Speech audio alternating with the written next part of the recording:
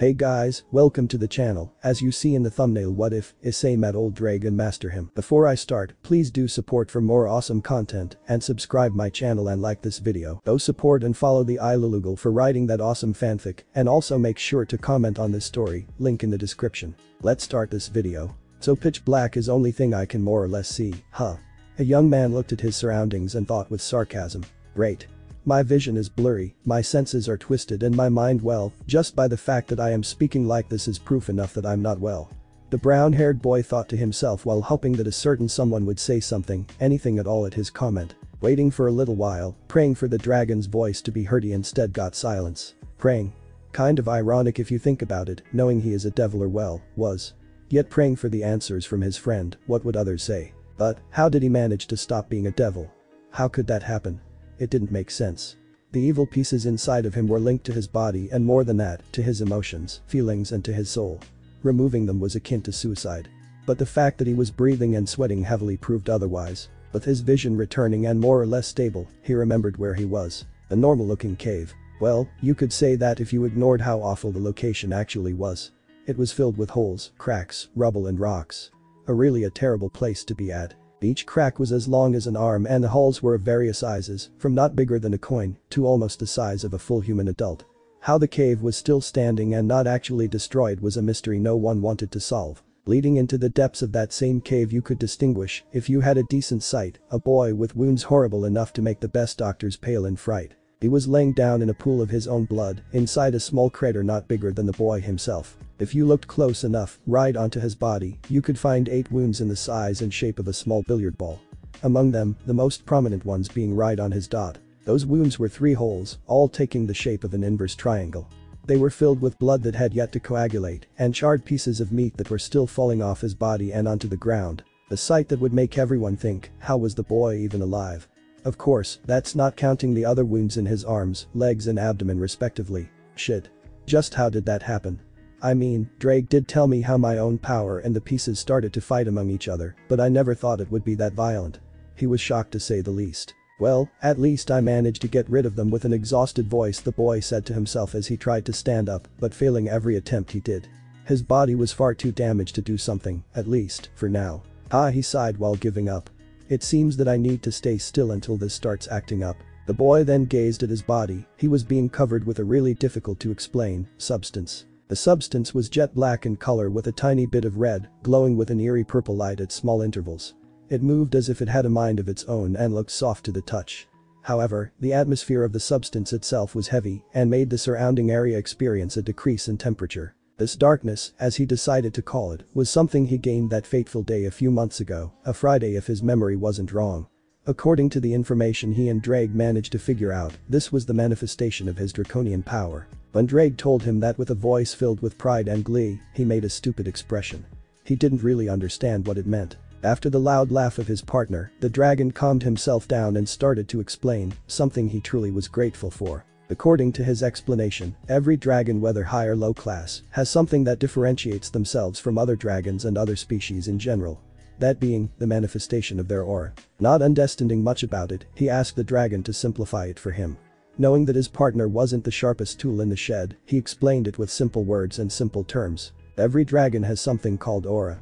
You could call it the nucleus of every dragon, their heart and the source of their powers, so to speak. Once a dragon manages to grow to an extremely old age, or experiences something that manages to change his or her own psyche, then, their aura would change and they would gain certain characteristics, each one different from other dragons. Those same characteristics would then help the dragon grow at a monstrous pace even among their own kind, and give them a certain advantage over pretty much everyone. Remembering what his experience or experiences were, he did think that he changed from back then. Of course, not for the good. He actually looked awful back then, destroyed from the inside out. And even at the same time his pieces were reacting violently to his own aura, poisoning him to the point he could barely move, making every step a torture in itself. A chill crept up his spine when he remembered exactly what he felt at that time. Something he truly did not wish for anyone, not even for his worst enemy. Shaking his head, he started to focus on his memory of that time, the talk with his partner. He needed to distract himself from the pain his body was experiencing. Remembering the explanation of Draig made the Issei of that time widen his eyes, asking even more about it. He was really curious about it at that time, and for once in a long time, he felt happy. The dragon decided to explain it more easily and reached the conclusion of exemplifying what his words meant. So, he made himself as the example. He said that when he reached a certain age he awoke his aura, making him reach the heights of a heavenly dragon. And the so-called characteristic that he gained from his aura was domination. A unique trait in the whole sense of the word. At that time it was also when he gained his first ability related to his aura of dominance. His own flames, capable of burning even gods to less than ash. The blazing inferno of scorching flames was his first ability, but just with this alone he managed to stand tall and proud against any other dragon. Well, until he met a certain white bastard. The brown-haired boy remembered the dragon's voice filled with sentimentalism, something rare in him now that he thought about it. When said white bastard was absolutely resistant to his flames, he felt excited yet scared, as someone just withstood his own flames. The two dragons started to fight against each other, not remembering exactly whether for pride or something else. Since each other were immune to their specialties, they derived other abilities with the help of their aura. He gained the ability to double his own strength and transferring it to other things. And the other dragon created the ability to divide others' strength and add it to his own, complete opposite abilities, all just to counter each other. Later on, in the middle of one of their fights, he managed to ask the white dragon about his trait, answering that his was supremacy. He laughed at it, saying how arrogant that was even among their own kind, but he found this amusing. He then asked for the name of the dragon. Albion Gwyber was the answer he got. Finishing his explanation, he stated that it was of utmost importance to figure out exactly what trait does his aura have. Something that up until this moment hadn't figured out. So aura, huh? Well, unexpected but not unwelcome. After all, I need something for me to become stronger. With a smile filled with viciousness, the boy said to no one in particular.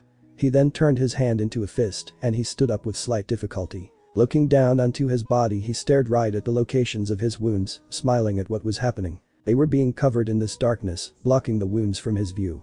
The darkness gave the impression of a second skin and felt comfortable against his own flesh, like the cool sensation of freshly washed clothes. Then he sensed how his darkness healed the most obvious and painful wounds, closing them at a speed perceivable with the eye. Wounds like that, even a single one of them, would take a team of a dozen or so specialized supernatural doctors and over 20 hours of surgery just to patch up. A wound like that closing almost instantaneously, as if it was nothing but a scratch, was ridiculous. If someone could see it, they would be shocked to the point they couldn't say anything. But this, one could see just how abnormal his aura actually was. This was one of the traits of his darkness, extreme regeneration and healing. Although, whether it could truly regenerate a lost limb or not wasn't known, either way, he didn't have the courage to test it. He shook his head to get rid of the dizziness and cracked his neck, feeling the sweet pops of his cervical vertebrae. Well, Draig, time to move on. Time waits for no one, let's make a trip to whatever place is fine, I just really need to clear my head. Nothing like a good old journey to expand my boundaries so that we can finally take our well-deserved break. The boy said as he looked down to his left palm, waiting for the dragon's response. However, he was only answered with silence. With an expression of concern and guilt in his eyes, he bit his own lip. He knew why the dragon hadn't answered him. He had explained it to him before he did this suicidal thing to get rid of the pieces that would have otherwise claimed his life. Sighing, he decided to walk towards the exit, or well, towards the only lit place inside this cavern. Walking toward the sweet light that made him feel butterflies in his stomach, he looked at his surroundings but pling. A high-pitched sound echoed as his foot accidentally hit something on the stone floor. Turning his head and looking at his feet, he soon found something that made his entire expression change. He was pale, his eyes widened in pure shock. At his feet, a crimson pawn piece the size of a pinky was present. It had a really malicious aura surrounding it, and even some spots on the surface of the piece had turned black. Just by touching it, he felt how his vitality was drained and his whole body started to get exhausted. Bad memories came to his head thanks to that feeling. Gathering his courage, he picked it up like it was something hideous to grab. He had a face filled with disgust and a weary look in his eyes. Well, if I want to start anew, I need to move on from my past. Better put it back in a place where it can be found. Looking down at the piece with hesitance, he decided. Turning back around, he went to look for all the remaining pieces, hoping for the best. A few minutes later, he stared at his own palms. Looking at 8 crimson pawn pieces bathed in a little of his blood, tiny cracks all over their surface. Putting them in the blood-soaked pockets of his pants, he once again looked around the place of his revival. The cave filled with nothing but bloodied, cracked walls, yet a single ray of light shone upon him from a hole in the roof. Before, this was a simple cave, yet now, for him, it signified something completely else, a place he will never forget. Sighing, he made a slight smile at the corner of his lips. Taking his sweet time to remember the scenery in front of him. After a long minute, he turned around and walked away right towards the small light that was behind him. Walking in silence for a few minutes he finally reached the entrance of the cave. The light of the sun had momentarily blinded him, so he closed his eyes as a mere reflex. Moments later he slowly opened them, just like the ones of a newborn. He then looked at what was in front of him. A forest in who knows where. When he activated the transportation circle he didn't specify the location, he just wanted to get away from there as fast as he could. Straightening his back and looking resolutely at what was ahead, he walked into the forest. Right now he needed to do a few things before leaving on his journey, and putting the pieces back into his house was only the first step. Because he didn't want for someone to track him, well, not that they would know that he was gone in the first place, he decided to do something back at home. He recalled the words he heard that night from a certain number of maidens. Those words were truly what had finally broke him. Even now, when he remembered them, it still hurt a lot. Even though he no longer had the emotions and feelings he had, bad memories were still bad, and that scene had tormented his mind till this very day. However, he vowed that today was the last of those nightmares. Of those disgusting night terrors that made him scared of just sleeping. Shaking his head, he got rid of those memories. Well, let's start this, shall we? This will certainly be interesting. I wonder what exactly will happen from now on. With a confident tone of voice that sounded sharp and cold he walked onwards, light shining from within his eyes. Soon they changed color, from their normal golden tone, they turned jet black with a red tinge at the center of the iris. At the same time a mark started to appear on his forehead, the same color as his own darkness. This being the demon mark, a simple side effect when using his aura, something simple that wasn't dangerous at all. The mark started at the left side of his forehead, in the shape of a spiral that circled itself 2 times ending upwards and towards the left, almost reaching the root of his hair. On the right side of the spiral, there were 3 spikes joined one amongst the other pointing upwards in a diagonally way. At the bottom part of the spiral, on the same side it ended upwards, a long yet thin spike reached all the way down, ending right above the eyebrow. At this moment he subconsciously released an aura that made the entire place within a 10 kilometers radius tremble. Every living being in that radius started running away, and even the leaves on the trees started to move and rustle. Light itself started to fade little by little, and coldness replaced the warm feeling the forest had. The aura inside that place was suffocating. Even a high-class devil will find itself with the difficulty to breathe, much less move. The aura was simply that menacing and heavy. Definitely something you wouldn't want to be aimed with. Walking onwards he reached the center of the forest, he then started to set up the transportation circle back to Kuo. He looked at his surroundings filled with beautiful tall trees and wet grass, with a few patches of moss here and there. While walking he remembered all the events in his life up until now, especially those after the war with Klepeth and Trahixa. He remembered the final battle and how, after a conjoined effort of all the gods and beings with that level of strength, they barely managed to seal the beast in an especially modified dimension. After that, many deities went into hibernation, using all of their power truly made them weak. So many gods, that before were actually active now were resting. Few deities actually still roamed the world, that included the devils, the angels, and the fallen angels. With his head occupied by his thoughts, he started to think about his future. He wanted to do something about it, but for now, things still needed to be done back at home. Luckily for him, they weren't that many. Soon after, the transportation circle was finished. Looking uncomfortably at the red and black magic circle, he gathered courage and moved. Standing at the center of it, he activated it. At the same moment he removed the effect that his darkness had on his body. His eyes turned back to yellow, and the mark on his forehead was also gone. He didn't want to become a beacon for other beings back at Kuo. He also didn't want them to start asking questions, so he decided to suppress his aura to that of a normal human. This way no one will suspect anything, an arduous task, but with good results nonetheless. Sighing, light started to gather at his surroundings. Seems like I will need time to get accustomed to my body. It still felt wobbly. He awkwardly moved his arms. Draig also needs time to regain his consciousness. Well, during this time period there are a few things that do not need special force, so better start with them. Light covered his field, his vision. However, before he left, he muttered under his breath with a sharp and cold voice. A new Issei has been born. Now world, let's see what you got for me. With a depredatory smile he arrogantly said. Soon after he vanished from the forest, his next destination, Kuo, his home. Inside a huge bedroom with a king-size bed, at the centermost part of the room, right against the wall, laid a brown-haired boy. The light that escaped in between his curtains disturbed his sleep, or like he liked to say, his nightmares. Slowly awakening from his dreams he looked at both of his sides. This again, he said that to himself with a tired voice. He stood up from his bed, stretching his numb limbs. Now that I think about it, this room is far too big for a single person. Turning around and looking onto his bed, he found nothing. Yes, absolutely nothing. No one was here, something that at the beginning surprised him, but now, it no longer did. Making his bed in an orderly way, he decided to get into the shower. Right now he didn't want to train, he wasn't on the mood, again. Before going into the bath, he walked to the left of his bedroom and looked straight towards a dark-colored wooden door. Gathering the courage he had left, he opened it. Creak, another room laid before him, the sweet smell of a woman still fresh inside, yet no one could be seen. This room was no other than Ria's Gremory's room. Big and filled with high-class furniture and a lot of expensive ornaments. An elegant chandelier hung from the ceiling, the walls were painted in an extravagant pinkish red, and there was even a huge carpet on the floor, with the Gremory sigil embedded onto it. Even the bed had its own curtain, he believed those types of beds were named canopy beds. It smelled sweet, like strawberries, and the bright sunlight illuminated the room, so everything inside could be perfectly seen. Yet the woman he loved was nowhere in sight, not a shadow of her figure was seen. Closing the door to the room, he sighed. Not here again, huh?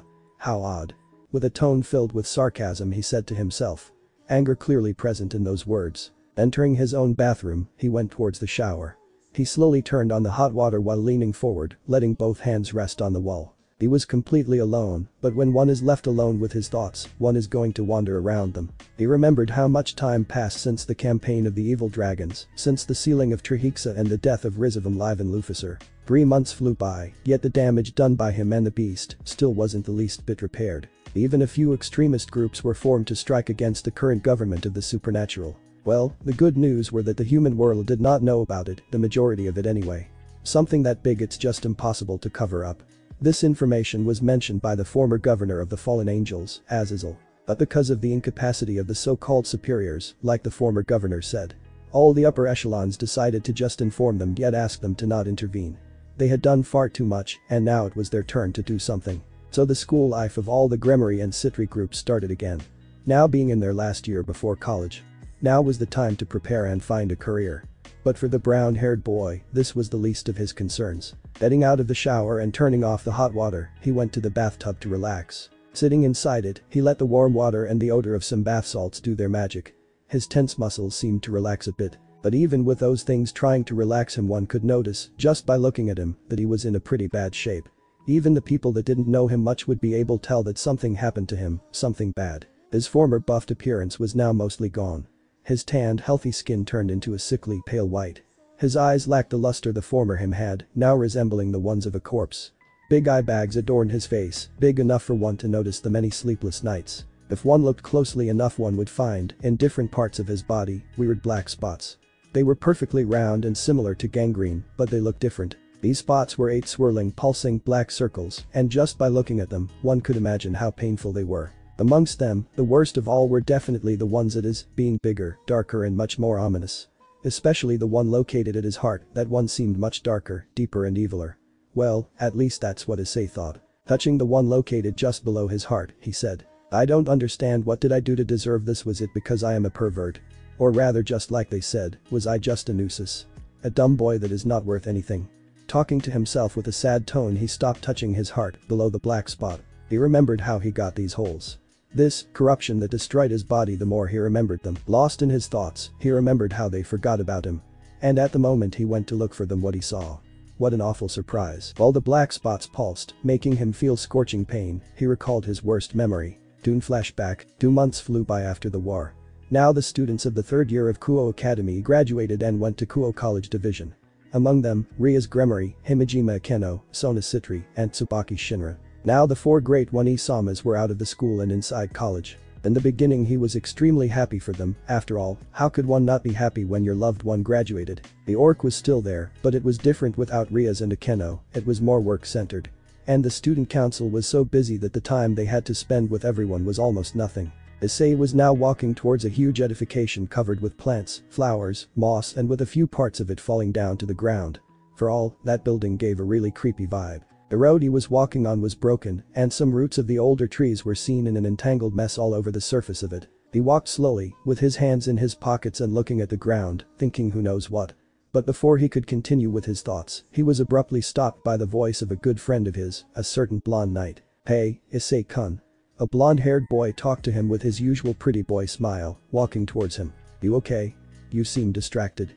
The blonde commented. Nah, don't worry about it. Just thinking that we have been seeing ourselves less and less these days, since Rias and Akeno-san graduated. Taken by surprise by the comment of the brown-haired boy, the knight flinched. Yeah, but he nodded his head. Now because of college we see each other less and less, and because of the club activities and the unusual amount of contracts we have to do, things do seem like that.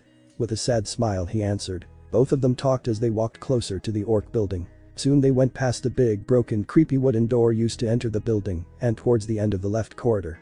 Only seeing a double wooden door at the end of their path. Opening the double door they saw a staircase in front. Soon after, they started walking up the stairs, grabbing the rusty railing that left a metal scent on their hands. Reaching the second floor they went to the second door to the right and opened it. Inside the big, old-looking room was the members of the orc. Looking further in, the brown-haired boy saw two people he did not expect to see. Rya's Akeno-san, he thought. The room they were in was rather odd, the ceiling was really tall, and in all four walls bookcases filled his view. On these bookcases some strange sigils were written on their surfaces, all in a strange language he recognized as devil letters.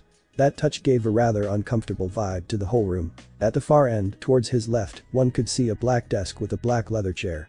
4 couches red in color were accommodated at the center of the room, now filled with people. Seeing the 2 women sitting on one of the couches he was faster than the night for once. Even speaking with a cheerful voice. Rya's. Akeno-san. The 2 women hurriedly turned and looked at the boy. Yet something in their eyes scared him, he did not know what, but something seemed different from the way they used to look at him. Well, hello Ice. With a neutral and even emotionless tone of voice, the red-haired woman talked to him. Issei was taken by surprise by her tone, being more direct and even a bit cold. Ice-kun, it's nice to see you again. It has been a while. Yet the answer of the Yamato Nadeshiko froze him up. Nothing seemingly wrong with her words, yet he could detect she was different, at least towards him. In the past she would have run towards him and hugged him, but now she did nothing. Even the smile she had was forced as if she talked to someone that she didn't care for. The blonde knight on his left also detected something odd, but quickly composed himself. Taking a look towards his friend he saw him standing there, not moving, not even blinking. Quickly acting up before something happened, he spoke. Rya-sama. How have you been? It's been more than a month since we last saw you. The knight calmly asked in a too professional tone. But Rya's didn't perceive the tone used by said knight. Yes, Yudo. College has kept us quite busy, so I apologize for that. But since today we had a free day we decided to come by and check how things are going. Right, Akeno? She answered. Meanwhile, Issei came back to himself and was about to speak up but was stopped by the answer of Akeno. Yes. We had free time and wanted to check on all of you, especially on Asia since she is the new president. But by the looks of it, she has been doing well. Yes, Akeno Wani-sama, Rya's Wani-sama. All of us have been quite well, thanks for asking. The blonde-haired woman answered in a cheerful voice while smiling. Kiba and Issei realized how she didn't notice how they were acting towards Issei. Actually, for Kiba, it seemed as if she decided to ignore what happened, something that was weird coming from her. Taking the word, Kaneko spoke. Rya-sama, Akeno-senpai, we've been well. Even my sister has been well thanks to Yasaka-sama, talking to her about a possible job. Being an ambassador of the Imkai. Completely changing the subject of the talk, Kaneko talked about her sister. The blonde-haired boy became suspicious, it seemed as if something happened to all women lives and were trying to hide it from the male. Even Zenobia and Irina, that would normally talk among themselves, were quiet. Odd, quite odd. Oh. So something like that happened to Kuroka-sama, I'm happy for her. Smoothly replying, Ravel talked from the couch at the left of Kaneko. A certain brown-haired boy walked closer to them, his bangs covering his eyes, obscuring them. Is that all you are for? To check with a cold tone, he almost screamed. Then he widened his eyes, he realized that his words were cold, so he hurriedly began talking with a soft and warm voice. Would you not want to talk more? Tell us about your college life. Anything at all. We have time, after all, it's Friday. Tomorrow there is no school for both of us, so why not we take this time to catch up? Knowing about his mistake of talking like that, he asked with a goofy smile on his face. Fibber released a sigh of relief, but what came next surprised him as much as it was possible. With a clearly strict and cold tone, Rya spoke. Yes, we only came for that ice. Her voice sharpened. We are very busy and later today we have a meeting with our class to check on some projects we need to do. We also came to tell all of you a couple of things. Dismissing the comment of ice, the red-haired stated. Akeno then spoke up. We came only to say that in the near future we won't be able to spend much time among ourselves. After all, right now college is quite tough and being the future president and vice president of our faculty only makes it tougher. So our senpai has been kind enough to guide us so that we can take up their positions well enough. Akeno spoke up towards no one in particular, but Issei knew it was towards him. Even the mention of that senpai was slightly different from the rest of her words, being flirty and you'll call it a gut feeling of Issei. Udo. Rya's turned around and looked straight at her knight. We also came to tell you that because of recent events our contracts have been increasing, but because there are only so much we can do, and since Issei is the worst of the worst at it, I need you to take a few more contracts in his place. Kiba was with a face filled with shock. Don't worry, there won't be that many, so that it affects you studies, be at ease. Riaz said as he looked at him. Kiba, on the other hand, didn't expect of her to just insult Issei like that. Those words were something he never thought that would come out of her. Completely out of breath at the sudden insult towards his best friend, he did not have the words to answer back. I'll take your silence as an answer. Now, excuse us, but we need to leave. The two of them stood up and walked towards the exit, passing by Issei and not even looking at him. One could see the boy tremble in disbelief, but he just stood there, not saying anything. A couple of minutes passed and the only ones left were Kiba and Issei. The former worried about the later and surprised about how things turned out. He was even more shocked about how the rest of the girls did nothing, not even looking at him. Like they didn't know him, as if he wasn't worth anything in their eyes. Waiting for Issei to come back to himself, he thought about the new order his master gave him. Annoying it seemed that he will need to make adjustments to his schedule. Training will be completely left out, at least for now, until he completes the new contracts he will get instead of Issei. Issei woke up from his stupor. Seeing no one except Kiba in the room, he tightly wrapped his left hand into a fist. Drip. Blood came from his hand, slowly painting the wooden floor with a few red drops. Really only that 2 months without seeing each other and that's what you say with a tone filled with sadness, melancholy, anger, and fury, the brown-haired spat. What happened? Why has everyone around me changed so goddamn much? He screamed from in between his teeth. Also getting a headache at the mention of the Holy One. Smash, he punched the wall and made a hole on it. It wasn't that deep, but it still proved how angry he actually was. Kiba could see how his friend was suffering, it did not surprise him. After all, 2 whole months without speaking to any of them, as if they were someone else. And when he did try to go talk to any of them they would answer with an I'm busy, don't bother me now, get out pervert. Sorry, but maybe next time, so he wasn't surprised by his sudden explosion. One could guess just how bad his mental state was. He was quieter and less open than before, proof that this did serious damage to him, and even his physical appearance seemed different. But what could he do? He tried talking with him, but Issei just avoided the topic completely. Only by sparring did Issei get all those thoughts out of his head, and now, there won't be time even for that. Kiba felt useless, truly useless. What a friend he was. Kiba knew that speaking with someone else wouldn't cut it, and the rest of the group were always doing other things. Asper was in the hospital with Valerie, waiting for her recovery. Azazel Sensei was always in Grigori because of recent past events. The girls, well, you can answer that one. The student council was far too busy with the school and with the project of their king. Surzicha-sama, Grafia-sama, Michael-san, Bali, were all busy. Either with political treaties, damage repair, fixing their own territory, or with missions to help the cause against those rebelling groups. Raswa-sensei was called back by the Norse pantheon because of something Aden-sama asked her to help with. They heard from her that it was related to the barrier trapping the Trahixa, and that she didn't even know when would she come back. She only left after saying goodbye to Issei, and after that contact was lost, no one could reach her. He assumed that because the work was far too important to let distractions in, no contact was allowed. So in the end there was no one, nothing could be done. Issei turned around as fast as he could, kicking the door open and saying to himself, I need to go where they are. I need answers from them, and that little speech won't cut it. As a soul that ran out of hell, Issei was gone, leaving Kiba alone in the room. 20 minutes later, Issei ran as fast as he could. His destination, Kuo College Division. However, he heard a voice inside of his head. Partner? What happened? Why are you running? Are you being chased by the girls of your school? Again Draig talked to him mentally, tiredness present in his voice. Issei stopped running and looked at his left hand, more specifically the reverse of his palm. The green circle shining in a dull green light was right on the reverse of his palm. Draig. He was happy. Partner, is good to hear you, I did not hear of you in the entire day. But the conversation needs to be postponed, right now, I have something I need to do. Surprised by the severity in the tone of voice of his partner, Draig understood. Something must be, or will go wrong. Okay partner. He agreed with him. But I will stay awake for now to see what exactly happened. Whatever you need, just talk, I'll be there.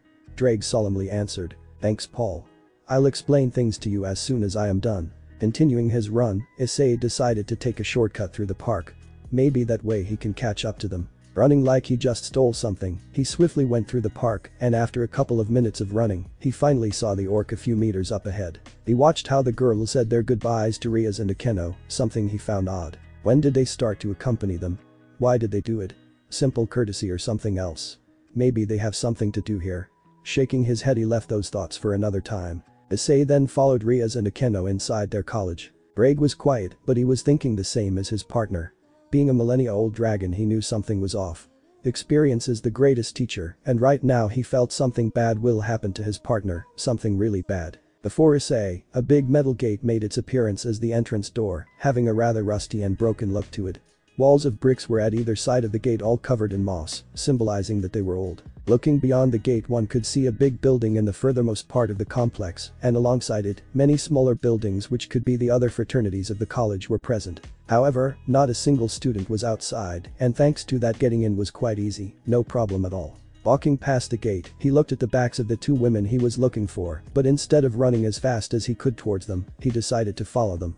Something about them felt weird. Continuing his chase, the two women expertly crossed the campus. Said campus being a full patch of dirt and grass with a few statues of what he guessed to be the founder of the college and other important teachers. A lot of trees adorned the path he was walking on. He could identify some as rosewood trees, thanks to their purplish flowers. Many other trees were alongside them, but he was no expert, so he couldn't decipher what species of trees they were. The smell was of freshly cut grass and wet dirt, something he expected about such a big campus. The buildings were styled like the ones in old British movies. They were similar to images he had seen of Oxford when he was looking for universities in his free time. Maybe the founder got inspired by the British architecture. Who knows? Being late, around 5 p.m. on a Friday, the students were gone. Just a minority were left for whatever reason they must have. Walking towards the building he saw at the entrance, the pair of women continued their walk while talking among themselves. It appeared they did not notice someone was following them, a lack of awareness on their part. Soon, they finally entered the main building that seemed to be their faculty. They crossed the main door of the faculty and walked towards a huge staircase that covered almost all the room they were in. At both sides of the floor above them, balconies adorned the halls, making it seem refined and high class. Reaching the end of the stairs, they made a last left turn, and at the very bottom of the hallway, one could see a double door with a sign above it. It read as student faculty in bright gold letters and encased in a wooden framework with intricate details.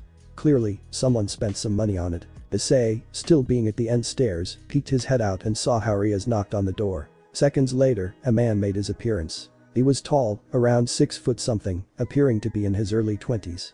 His physique was quite big, so he did some kind of sport. Issei's fighting experience kicking in made him guess martial arts. He had shoulder-length blonde hair and blue eyes as clear as the sky, but something within them made Issei uncomfortable. Not that he was strong, but more like he was a threat to him. Reaching that conclusion, he continued watching the man as he talked to Riaz and Akeno. Soon after some talk, the man invited them in. "Partner, something is not right. Something is just odd." Draig finally talked with hidden worry in his voice. "Partner, I feel something terrible will happen to you. You should leave." Surprised at the sudden words of his partner, he widened his eyes and mentally answered, "Draig, what are you talking about? Nothing will happen. Although looking like that guy is weak, pitifully so. Maybe around low-class devil, if not lower." Issei answered in his mind, but he had to agree he did feel threatened, but for a completely different reason he did not yet understood. "I know, partner." His tone exasperated. "But something about that guy makes me feel uneasy. It's as if he will leave you so terribly wounded you might not be able to do anything else in your life." His words were serious. "Just hear me out and let's go away. You can ask them at another time, or maybe even the other girls." Draig stated, worry present in his voice, but his partner was just too stubborn. "PFFT. Come on, Draig," he told the dragon. "Just a quick peek inside. I will hear what they want to talk about and after that, we'll leave. Then I'll wait for them at the entrance of the school." The boy stubbornly answered, but deeply inside he had fear. "Quick, before the door closes." "Wait. Partner, don't cutting the communication with the dragon." Even cutting him mid-speech, he sprinted towards the door. Promoting tonight, he ran towards the door just before it closed. Sticking his finger in before it closed, he made a gap big enough for him to see without someone inside noticing him. Quickly thanking his extremely good eyesight, he looked inside. An extremely luxurious room stood before him. Pine leather couches laid on its center. One big enough to fit 3 people and still have room to spare. On each side of the biggest couch, there were 2 smaller ones, fitting for a single person. In front of it, a normal dark wooden table with 3 teacups filled with recently poured tea. Further in, right against the wall, there were bookcases. The sheer number of books was enough to fill the entire wall. And in front of them, there was a big leather chair with an accompanying desk the same tone as the wooden table. The ceiling had a fancy chandelier, while tall lamps with ornaments adorned the corners of the room. But it wasn't the room that took the air out of his lungs, it wasn't the furniture, no. It was the ones inside said room. That image took the entire life out of him. Sitting on the biggest couch in the room were the 2 women he was looking for. But both of them were leaning their entire weight upon the man he saw before, with a blush on his face and a stupid smile on his face. Both women were wrapping themselves around him like a snake about to eat their prey. Their eyes were filled with happiness and enjoyment. The kind of happiness he had seen when he made Akeno reconcile with her father and when he declared his love to Rias in the orc. The dragon inside the boosted gear went wide-eyed at the scene, hoping his eyes went bad due to old age. He even went to the extremes of asking the dead god of the Bible for his eyesight to be wrong. Quickly checking how his partner was, he managed to figure out something on him. Disbelief appeared in his eyes. He could not find anything. Not even the slightest fragment of emotion could be seen nor felt. It's as if his brain and body just shut down, placing his entire attention to the scene in front of his eyes. He also could not enter the mind realm of his partner, but guessing by the information obtained so far, the situation was not good. Wishing to check again, he tried once more, but nothing happened. He repeated the process over and over again, but only finding the same to happen. Leaving that aside, he decided to monitor his partner's body. A chill ran up his spine when he noticed how his body currently was. Just how could that happen? Draig quickly screamed, but it seemed Issei was not capable of hearing him. Those things gave him his power. Damn. They even gave him back his life in the beginning. How could such a vicious reaction occur in his body? Draig quickly said to himself, surprised and even a little bit scared by the horrendous reaction happening inside his partner's body. It's because of them. How could something like this happen because of those women? Anger filled the Red Dragon Emperor. His voice full of venom as he spat his conclusion. He was furious. Those disgusting women were actually doing something that horrible to his partner. Lee, but before he could tell his partner to stop watching and to leave this place immediately, a voice interrupted his thoughts. Said voice was of the man sitting on the couch. Right in between the pair of women. Scene change inside the room. Rias, Akeno. I mean, I know you both like me, but please, not here. We need to check some papers as well as passing them to our professors. The man talked as he blushed. We can do this tomorrow. After all, I promised to go on a date with both of you. The man said towards the two women at both sides of him, pride filled his voice, and a smile adorned his face. How could he not be like that? Two of the most beautiful women he ever laid eyes upon were fighting for him. Answering his question, Akeno spoke up in a flirty voice. Akeno hummed seductively. What are you talking about, Draig? You want this as much as we wanted. So, let's take Abreaak. Akeno muttered the last words with a sensual voice that made the now named Draig blush even more. Gathering courage, Draig decided to go for it. But before something could happen, an angry voice was heard right behind him. He listened to the furious voice of the other woman by his side. Akeno. What do you think you're doing, trying to seduce him in front of me? Angrily, Rias stepped in before he could try something. Feeling scared of her, he did not do a thing, he just sat there, not moving a muscle. Then she said with a voice filled with duality. I will show you who is the best among us, Reijii. The woman started to move. She was slowly showing her well-endowed curves, making Draig swallow his spit. But before he managed to achieve her goal, a voice was heard, said voice being Akeno. Rias. Trying to get on him without me? Sorry, but I will not let you. Throwing herself at him, she stopped the advances of the red-haired. He fell onto the couch, Akeno on top of him in a really easy to misunderstand position. Rias, so to not fall onto the ground, quickly stood up. On seeing the image in front of her, she was filled with anger and fury. Akeno. If you do not stop now, I will have to get him off you by force.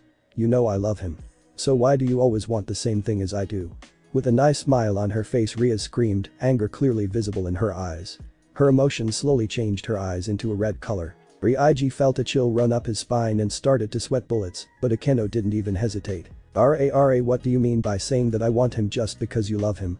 He was the first guy I met which didn't have a disgusting look in his eyes.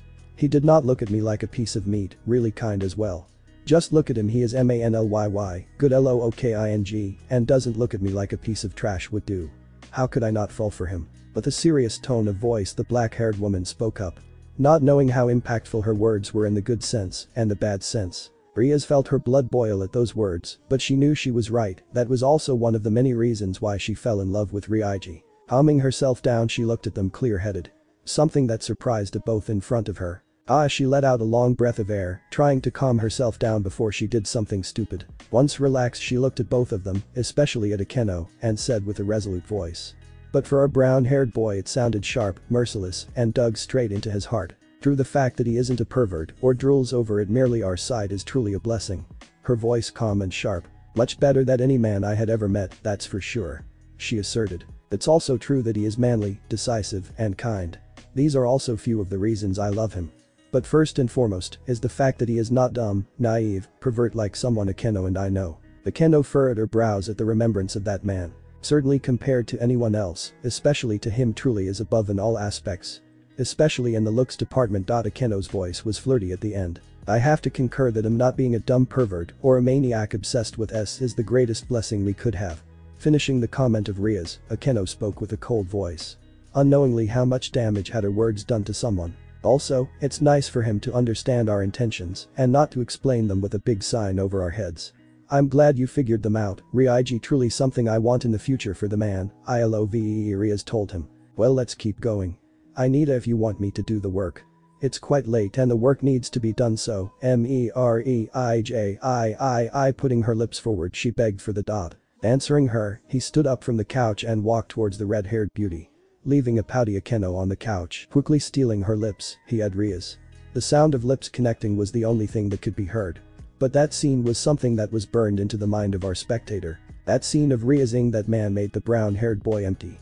He truly didn't understand why. Was it because of the words both of them had said about him? Was it truly because he was a fool, a pervert, naive and dumb? His thought stopped when he looked back to the scene of the dot, but this time with eyes devoid of any light, like those of a corpse. It quickly became more intoxicating.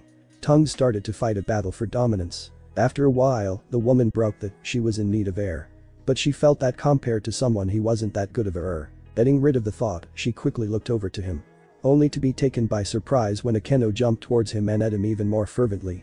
She was more daring than Ria's, of that he was sure. Quickly breaking the, Akeno said. You really quite the charmer, aren't you, Draig? To make Ria's ask for is quite impressive. But I will show you who is bester among us. TWO. She leaned forward, she was searching for his lips. She had him for the third time, but she felt something was missing from the. However, the became more passionate. Being a sadist, she took control of the battlefield really fast. But she decided to break it before the red-haired got jealous and tried something. That will make her feel even more competitive. Draig felt extremely good. He just had two beauties. Two of the most beautiful women he had ever seen in his life. He turned towards the clock sitting at his desk, 5:30 p.m. The time they spent talking and ing was too much. Now they only had 30 minutes before their deadline. Sprinting towards his desk, he decided to start working as fast as he could. Noticing that, Akeno and Ria's also looked at the clock and quickly started to fill papers in. Thinking of a certain boy, but erasing the thought. They concentrated on the task before the deadline arrives. Scene change outside the student faculty. Staying outside the room, Issei was on his knees, recapitulating the words said inside that room. He felt empty, completely empty. Just remembering those words made him sad, angered, and completely broken overall. The scene of the between Draig and Ria's was like a sharp knife, twisting and turning inside his heart. He felt his body go weak, his vision was clouded with unsheathed tears, his sense of balance gone. Standing up with whatever strength he had left.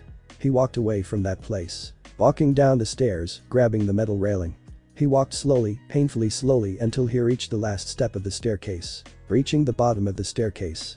He looked back up, tears threatened to come out of his eyes, but they didn't. Soon, he lost control of his body and fell down to his knees. He felt dizzy and started to hyperventilate. Pant. Pant. Pant. Sweat formed throughout his body. His head spinning and his body trembling, as if he had spasms. That scene, those words, just wouldn't go away. They kept repeating inside his head, over and over again. But suddenly he heard a voice inside his head. Tner. Partner. The dragon roared inside his head. Getting him out of those thoughts. Grateful towards the dragon, he wanted to talk to him, but words did not leave his mouth. He heard Draig's voice again. Partner, answer me. Shit, Issei, answer me. Show me that you can listen to me. Move your left hand up. Slowly, Issei moved his hand up. That made the dragon happy. His partner finally heard him. Partner, hear me out. Get away from here as fast as possible. Your body is not right. The dragon was anxious. The evil pieces are acting strangely, I can no longer control them. Your power as a dragon is also reacting violently towards the energy released from the pawn pieces. We need to leave, quickly find somewhere peaceful and quiet. Understanding that the words of his partner were right, Issei slowly stood up. Suddenly losing his balance, he went towards the wall to have some sort of support. His head became clear after what he felt as an eternity. Shit. My body does not respond to me. I'm feeling extremely hot and sweaty, even my hurts a lot. What exactly happened? Letting him out of his thoughts, Draig answered his question. Partner, it's the evil pieces. They are acting strange. You can no longer control them, and they are releasing a terrible aura that is clashing with your dragonic power. The heat and the pain are proof of that. We need to leave quickly. Using magic or even the boosted gear in this state will probably kill you. So start moving," commented the dragon with a serious voice. Issei made haste and started to move his body. With every step he felt as if his muscles were ripped apart, as if his tendons were torn, and as if his bones were twisted. He felt every single part of his body burn, as if he was just thrown into the burning pits of hell. Each step was a challenge, the heat he felt became more annoying. Sweat started to accumulate, dropping visibly down his towards the chin and down to the ground, but he moved. He had only one goal, and that was to get out of here as soon as possible. Making the greatest effort he ever made in his entire life, he reached the door of the building. He pushed it open while the hinges of the door made a loud noise. Soon, after pushing the entire door open, he saw a beautiful scenery. The green grass was now painted with an orange tinge because of the sunset, and the statues were shining brightly because of the sunlight. The smell of freshly cut grass was still there, but now it had a tinge of rosewood, that was thanks to the trees that were rooted in some places of the campus. He could hear the wind howling and the leaves rustling. A beautiful sight indeed if he did not feel like shit. Walking away from the building, towards the center of the campus passing by the statues and the other faculties, he heard Draig's voice filled with encouragement. "Come on partner. You can do it. After the gate there is the park you ran through when you first came. Let's go there. Your house is too far away to even try to go at it in your current state. Once in the park, I'll tell you about your body. Well, as far as I know." Walking past the metal gate, he saw the park. It stood like the most beautiful painting he had ever seen. The dirt road was clearly marked on the ground, and further in, it separated into many different paths, going to different places. Many trees stood proudly at what he thought to be the gate. Because there was nothing, aside from the brick walls surrounding the man-made park, he thought those huge trees pointed at the entrance of the park. Walls taller than most cars surrounded the park, showing that the entire block was a part of it. Walking as fast as he could he went inwards, trying to find a bench to rest his body. Walking by different plants, flowers, trees and even a few animals he saw here and there, he chose the right path of the dirt road that signaled him to go further in. Not knowing what was expecting him, he moved his tired body until he saw a big fountain. After what he felt like an eternity, he saw his savior. Like the most beautiful women he had ever seen. Like when he first obtained the balance breaker. Like when he defeated Apophis. A bench was firmly planted on the ground near that fountain, waiting for him to sit on it to finally rest. Reaching the bench he noticed a bush behind it. It was big enough to cover the body of an entire person. Taking a look bang it, to check if something was behind it, he sat on the bench just some mindless paranoia. Releasing a very heavy sigh he laid down on the bench, wiping the sweat off his face with his shirt. Trying to gain his breath back he noticed that the pain he felt earlier was now subsiding. Something he was extremely grateful for. Turning his eyes to the fountain in front, he saw the beauty of the park. Birds were chirping and flying in the sky, landing on the branches of the multiple trees that were rooted on the ground. With the help of the wind, the trees and its leaves were moving peacefully from one way to the other, and nothing except the sound of leaves falling to the ground, as well as the sound of the animals, was heard. Not a single human voice or car engine was heard. Really a peaceful moment in all this chaos he just experienced. Finally, after his moment of courage, he started to break down. Tears fell down his face. Blood was coming off of his hands because of his nails digging in his skin. He felt the flavor of iron in his mouth, and soon he started to cough. He even spitted a mouthful of blood. Why, just what did I do? Why do I deserve this? He started to mentally break down. Was it because I'm a pervert? A fool and naive being? Was it because I was kind to others? Alright, stop right there. The dragon quickly made its appearance. Do not think like that. I do not know why they did it, but I know it wasn't because you were kind. So don't think like that. Draig told him. He hated how his possessor and friend ended up like this. He wanted to help him, but he couldn't do much. Just support him. Draig, why you say that? You also heard them. You also saw them. So please tell me why. He wanted answers. Why are they doing that with it Furious, Issei asked Draig. I do not know why they did what they did. But I do know that it wasn't because you were kind. He explained. Sure, you were dumb and a pervert, but that can be fixed. No one was born knowing everything, no one was born perfect. He told his partner with a serious tone. About you pervertedness, you can control and dominate it. If you are not manly, then buff up. If you're not handsome, then change your style until you find yourself good looking. His voice was filled with pride, the pride of a dragon. Everyone has an opinion. To some people you may be like that, but to others, the ones that truly care for you, you're completely different. Don't let their words reach you. Prove them wrong with your actions, show them what you truly are. A dragon. He roared those last words. The motivational words spoken from Draig truly did reach him, his crying stopped. Swallowing the blood in his mouth, he looked up to the dark sky. Seeing the clouds slowly move further and further away, he sat there on his bench for a while until the sun set down. The moon rose up, changing the color of the sky to a slightly darker blue. After all this time spent thinking, he found out that the words of Draig were right. Even if they went with other people, to another man, he still had others. Girls that truly loved him. Even though it hurt him far too much to accept it. After all, if you give up on life, then life will give up on you. You will only sink further and further inside the mud. Thanks Draig. I really needed that. He told his friend. You're right, even if they think like that. So what? I still have others that do not think like them. It's impossible for everyone around me to think as they do. He finally regained his confidence. The dragon could hear his voice, now it sounded better. But before saying anything, he felt some strong auras near them. Quickly partner, hide. I feel multiple strong presences coming towards this place. In your actual state you are no match for any of them. I'll help you in hiding your aura. Now that you are in this weak state, it will be much more easier hiding you from others, even if they are stronger than you. Flinching at the comment of the dragon, he hid behind his bench in the bush he earlier inspected. Slowly but surely, he heard voices. It was kind of late, around 8 p.m, so finding someone at this time in the park was rather odd. Hearing the voices closing in, he recognized them, but the topic of their conversation was something that made him vomit blood behind the bush. Blarg, thankfully they didn't hear him. Hey Asia, what do you think of these? Quite beautiful, right? The boy I like gifted them to me. Beautiful, aren't they? That voice was of Irina Shidu, the childhood friend of Issei. She was happily jumping around with over 100 roses on her hands, carefully ordered in a couple of bouquets. Answering instead of Asia, Zenobia talked. Why do you feel so prideful? Isn't that a sin? You'll fall, you know, Irina.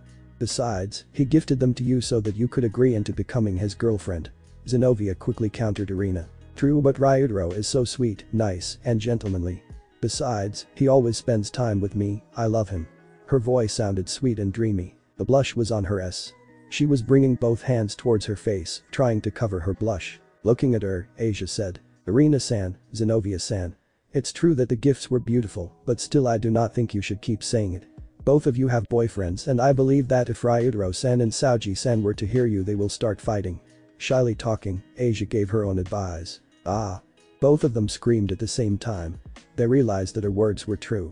Even though they are brothers, they are extremely competitive towards each other. Last time they barely stopped them. Changing the subject of the talk, Zenobia quickly teased Asia. Oh. So Asia, what about Ken? You two have been quite lovey-dovey recently. Doesn't he help you with the club work? Also, there is a rumor that says that the two of you were holding hands in evening. So is it true? Skillfully, Zenobia asked Asia. Getting the constant nods of an excited Irina. Well, just she was made a mess thanks to that comment. Yes, those rumors are actually true. Asia answered with honesty despite a red face. Suddenly the fourth figure accompanying them spoke up. Asia senpai daring. She was short white-haired girl, she was eating her candy, and her voice was almost without a trace of emotion. In response Asia went even redder and hid behind Zenobia. True Kaneko-chan, but don't you also have someone? If my memory isn't wrong, someone of the same year but from a different class. I believe his name was Hijama. Taken by surprise by Zenobia's sudden remark, Kaneko widened her little eyes. How do you know about that? Stuttering in her response, Kaneko blushed. So the rumor was true. You did like the youngest brother of Saoji and Ryudro. Irina stated with a face full of surprise. So is the other rumor that Ravel is also after him true? She asked Kaneko again. One could see how her face changed from the previous blushing, it became emotionless and sharp, even her eyes became slightly cold. HMPH. That fried chicken is unfortunately also after him. But she will never win. After all, I am at an advantage, sooner or later he will confess to me. I have the feeling it would be at the ending of the month. Kaneko replied with a full sentence filled with a lot of words. Something not normal about her, showing proof that she truly liked the Hijama. While continuing their walk, Irina made a question that made the hidden brown-haired boy react. Suo. What do you like about him, Kaneko-chan? She answered at a speed faster than a knight's. He is no pervert. I hate perverts. Especially perverted senpai. He's the worst of the worst, real scum. Wah. Quite the rude words towards Ice-kun there. But I have to agree. I hate how he's always thinking about doing something perverted. Gives me the creeps. She had a face filled with slight disgust. Don't be that cruel towards Ice. Those words made Issei smile slightly. At least, someone cared about him and didn't spit behind his back. However, that smile turned into a scowl. Although he is really perverted and we all hate that about him. He's still kind. So you could say it somehow counters it. Zenobia said, but the stares from Irina and Kaneko and even the slight glare of Asia made her retract her words. Okay. Don't look at me with those eyes. She raised both arms up. I mean sure, he really is dumb and foolish to the extreme, even for me to say. Let's not mention perverted and even lustful. But his kindness was always a good trait. Even though he has much more bad ones than good ones. Zenobia said, but Kaneko replied with a tone filled with sarcasm and scorn. One good, everything else bad. That caused Asia and Irina to giggle and Zenobia to say, well that's true. She said without any remorse in her face. Well, now that we have someone that's not bad to us, you could say that all those bad memories will be gone. The blue-haired said to them. Causing the rest of the girls to nod and loudly say. True, much better than before. That comment, larg. Caused Issei to vomit another mouthful of blood. They soon walked away from the park, their silhouettes moving away from his location. Issei was still hiding behind the bush. He couldn't move, even breathing was a hassle. The pain he felt before now came twice, even 3 times as bad. It caused his body to convulse. The spots he felt before in his were now burning hot. Other places around his body were feeling the exact same. Blood started to come out his mouth, choking him. He could barely hear the voice of his partner, his head filled with something else entirely. So it was true, everyone told lies to me, his thoughts were reaching a terrible state. The way they acted towards me. He screamed inside his head, making a purple light to start surrounding his body. Those smiles given to me. The light increased in density and made his eyes change from yellow to pitch black. All that so-called love, all of it was a lie. He screamed with all of his force, making the light cover his body, as if protecting him. They always hated me. All those moments were nothing but lies, lies, lies, lies, lies, lies. He screamed, expelling the light from his body, covering his surroundings with only purple and black particles. Afterward, a weird miasma started to come out of his body. It was like a fog that covered the ground, not showing the green grass beneath him. It was black in color with little hints of red, a violet light was shining at random intervals. The feelings he now experienced were nothing but sadness, frustration, pain, agony, rage, grief, shame, and so many more. Repeating his monologue over and over again, inside his mind. The scene of Riaz and Akeno with that the words from Zenobia, Irina, Asia, and Kaneko. The truth about why were they never, not even for a moment with him in the past 2 months, slowly unraveled itself before his eyes. They were with someone else. Every single one of them. They lied and used him just during the moments when they would surely die. Just when they needed something. Just when they needed a shield. Just for their own personal gain. The miasma surrounding him was taking the form of a second skin, giving him a really frightening look. The weird mark appeared on the left side of his forehead. And at that moment, he felt his body being filled with power. The pain he felt before was still there, but not as strong as before. He felt how the entire world started to change. A door opened before him, in the worst moment of his life, yet he didn't even know about it. The horrible emotions he felt started to corrupt his mind. He suddenly lost control of himself, and the miasma that was gathering in the form of a second skin broke loose. Scene change: Kuo Town. Everyone inside Kuo Town started to feel odd. Some started to feel goosebumps all over their skin. Others couldn't breathe properly, barely having the strength to hold their own breath. Others started to sweat profusely and felt cold and chills all over their body. Their survival instincts were telling them to run, the further the better. However, a huge pressure fell upon everyone, paralyzing them on the spot. Their faces lost all color, and they all could feel as if a disaster was about to happen. Some of them got lucky and just fainted after some time, but others had to deal with this. However, everyone inside the city, whether supernatural or not, started to experience those symptoms. As if something terrible just happened. As if the balance and peace of the world was just broken. As if a chained monster just broke his bindings. The clear and beautiful night sky turned pitch black, not even the moon could be seen. Fog started to appear around the city, giving it a spectral look. Coldness erupted everywhere and a menacing vibe surrounded every living soul. They could feel their hearts being gripped by an invisible hand, ready to crush them with a single movement. At the same time, the same sensation was experienced by all of the ones inside Kuo's college division. How could that be possible? It's halfway through summer, even if it's nighttime, this is ridiculous. Ryuji said, letting out his breath in between his hands. One could still see the frozen breath in the air slowly dissipating. He knew that this climate change was not normal. Looking towards Akeno and Riaz, he saw them surprised and frightened, for whatever reason it may be. However, they didn't move, so he became worried. Walking towards them, he felt how in the place they were standing the atmosphere felt many, many times worse. As if all of this was directed towards them. Their lips were pale, almost blue. Their faces drained of all color and they were barely hanging on to their consciousness. They were shaking, their teeth also chattered noisily. Sweat started to flow down their foreheads, just like a terrible fever. They were petrified, not daring to move an inch. He tried to move closer, but when he reached just 10 feet away from them he fell to his knees, trembling all over and, huff, breathing heavily. Whatever was the cause of this ridiculous climatic change, it didn't want him to get near them. In other places around Kuo, the rest of the girls Arena, Asia, Zenobia, Ravel, and Kaneko felt the exact same way as Riaz and Akeno. Their bodies completely frozen, as if trapped in ice. But just as the feeling came from nowhere, it was also gone. They were freed from that feeling of terror. Like it was a bad joke from the heavens, as if it didn't even exist. But they knew it was real. However, no one else felt what they did. The symptoms they felt compared to the rest were vastly different, and in fear of making whatever it was that did this angry, they did not dare report it to the higher-ups. The sky cleared up, the moon could be seen amongst the many clouds in the sky, but the mist was still there. The coldness disappeared, and instead, the climate of a normal chilly summer night appeared. The sole difference was that it was much darker than before, just like midnight. They did not know what had happened, it was too mysterious. Thankfully no one got hurt, they were the worst ones of the bunch, but after a couple of minutes they returned back to normal. But that sensation, that feeling of impending death was something they will never forget. Scene change park. Trying not to scream his lungs out, in the middle of the park, laid a boy on his knees. The miasma that he was expulsing caused the air around him to cool and the ground to crack. Faint tremors occurred inside the park, but luckily no one was near. Suddenly, he looked upwards. Seeing nothing but the pitch-black sky, eyed devoid of any kind of feeling and light. Letting those bad emotions inside of him take control, he summoned the boosted gear. That surprised and scared Draig. He knew what his partner wanted to do. He thought that they had lost it after gaining a new power. But it seemed that it was still there. The Juggernaut drive. But the voice that came from the grave. A voice that seemed to reach the deepest depths of the entirety of hell. He chanted, "I, who am about to awaken, partner. Wait, don't do it. They are not worthy of you sacrificing your life to ensure their destruction. Listen to me. Is this really how you want everything to end?" The dragon hurriedly said to his partner, clearly worried. At the same time he felt anger and disgust towards those women. Yet the answer of his partner was only another chant. "I'm the heavenly dragon who has stolen the principles of domination from God." Shit. Partner, listen to my voice. Is this what you want, killing innocent people that did nothing wrong except being in the wrong place at the wrong time? You are better than this.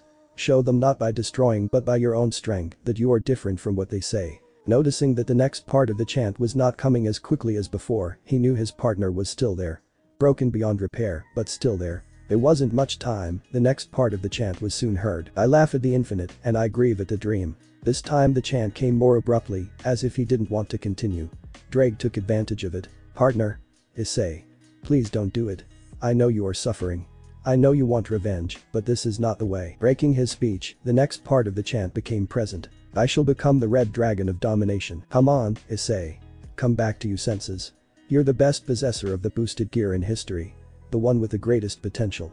The one I dare to call a friend. Don't you dare go down that path that leaves nothing but pain and agony." He was desperate. "Don't you dare leave after all we have been through. I know you can overcome this, just like you always have, my friend.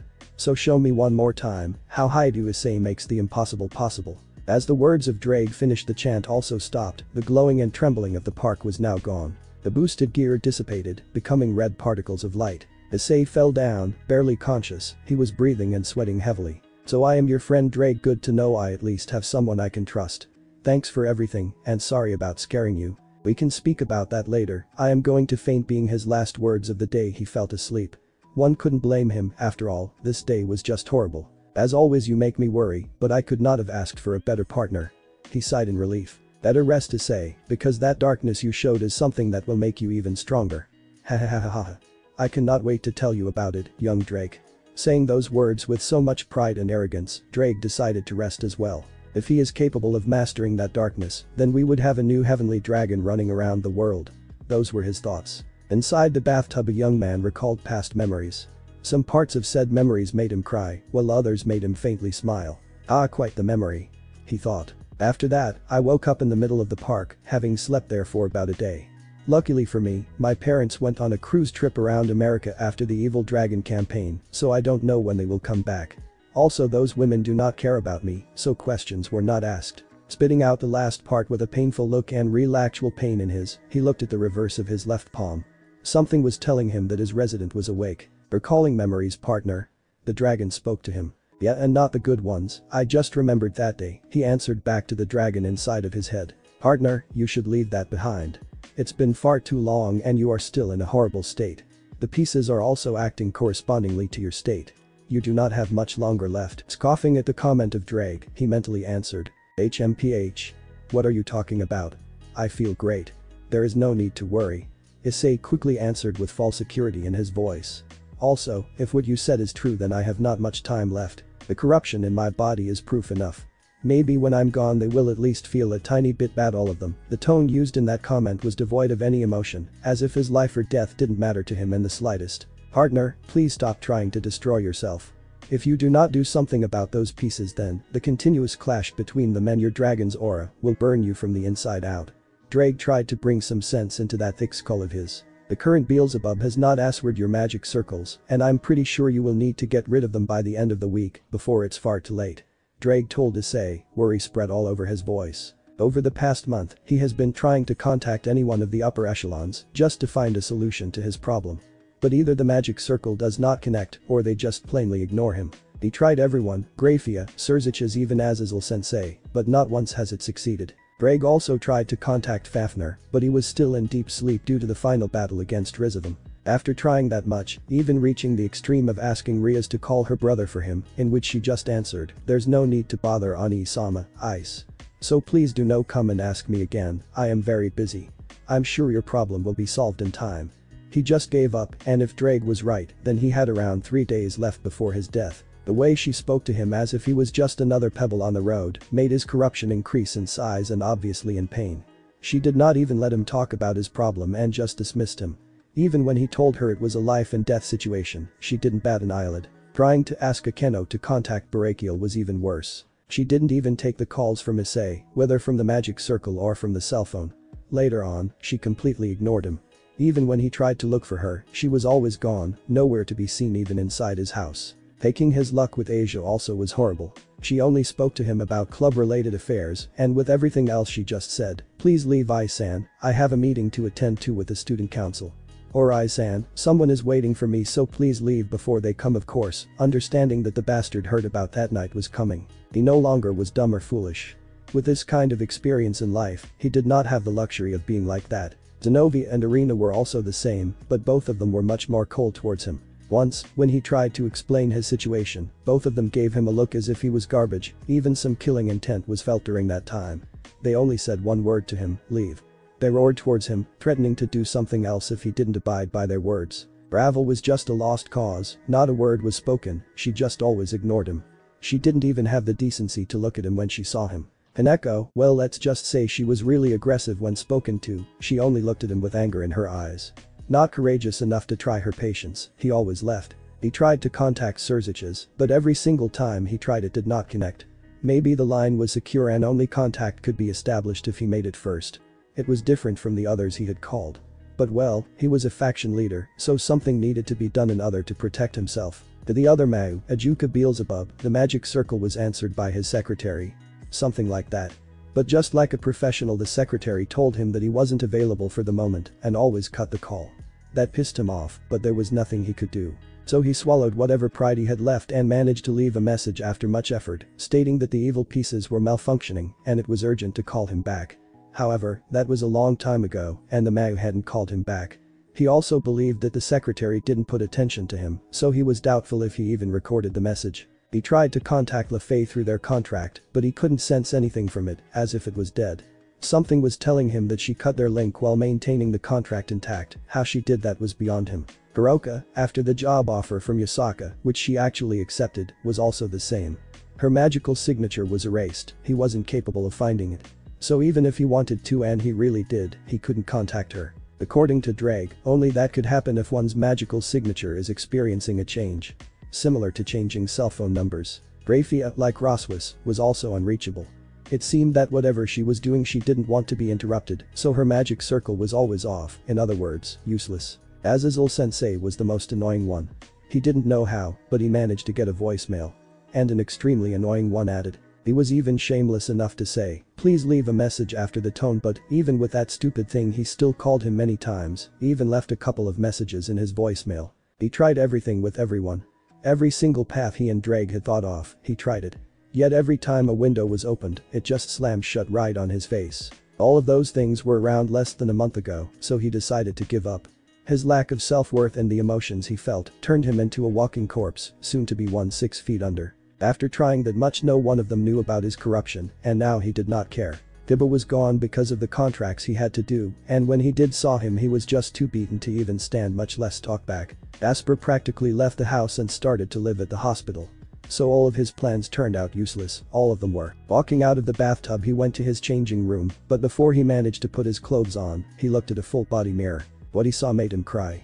He looked far too bad. His once scrawny body came back, and now it looked even worse. His skin now stuck to his bones and his entire body was pale white, as if he hadn't gone out in weeks. The bags under his eyes were terrible, even the look of his eyes held no light, as if dead. But the worst were 8 jet black, swirling, pulsing hollows in his body. These were his corruption. Corruption, as he had decided to call it, were the 8 evil spots where his evil pieces were inside his body. And those 8 spots were the origin of the venom that was slowly killing him. Each one of them was in a specific part in his body. 1 in each arm and leg, for a total of 4. The rest were divided into 2 segments. The first segment was that of a single piece in each side of his and one in the hole where the ribs join, taking the form of an inverse triangle. The second segment was conformed of a single piece just below his belly button and his navel. According to Draig, the pieces by some way or another malfunctioned and were blocked out of the boosted gear, not allowing their use at all. However, that was in the beginning when all of those women no longer had even the decency of talking to him. But after that fateful day, things started to change. After the awakening of his aura, things got worse. Because of the nature of his aura, which was to protect him. It fought against the nature of the pieces that were trying to kill him. Due to the clash of energy inside his body, as well as the almost use of the Juggernaut drive, the pieces were further corrupted and became 8 malicious spots inside his body, which his only goal was to feed off of his life force. Leaving him as a mummy in the best case scenario, and in the worst, he would turn into dust blown by the wind. When he heard that explanation from Draig he almost pissed his pants, but later on he stopped caring, no one would miss him except a few. But after taking a look back into the mirror, he finally broke. He could no longer mask his emotions, his pain.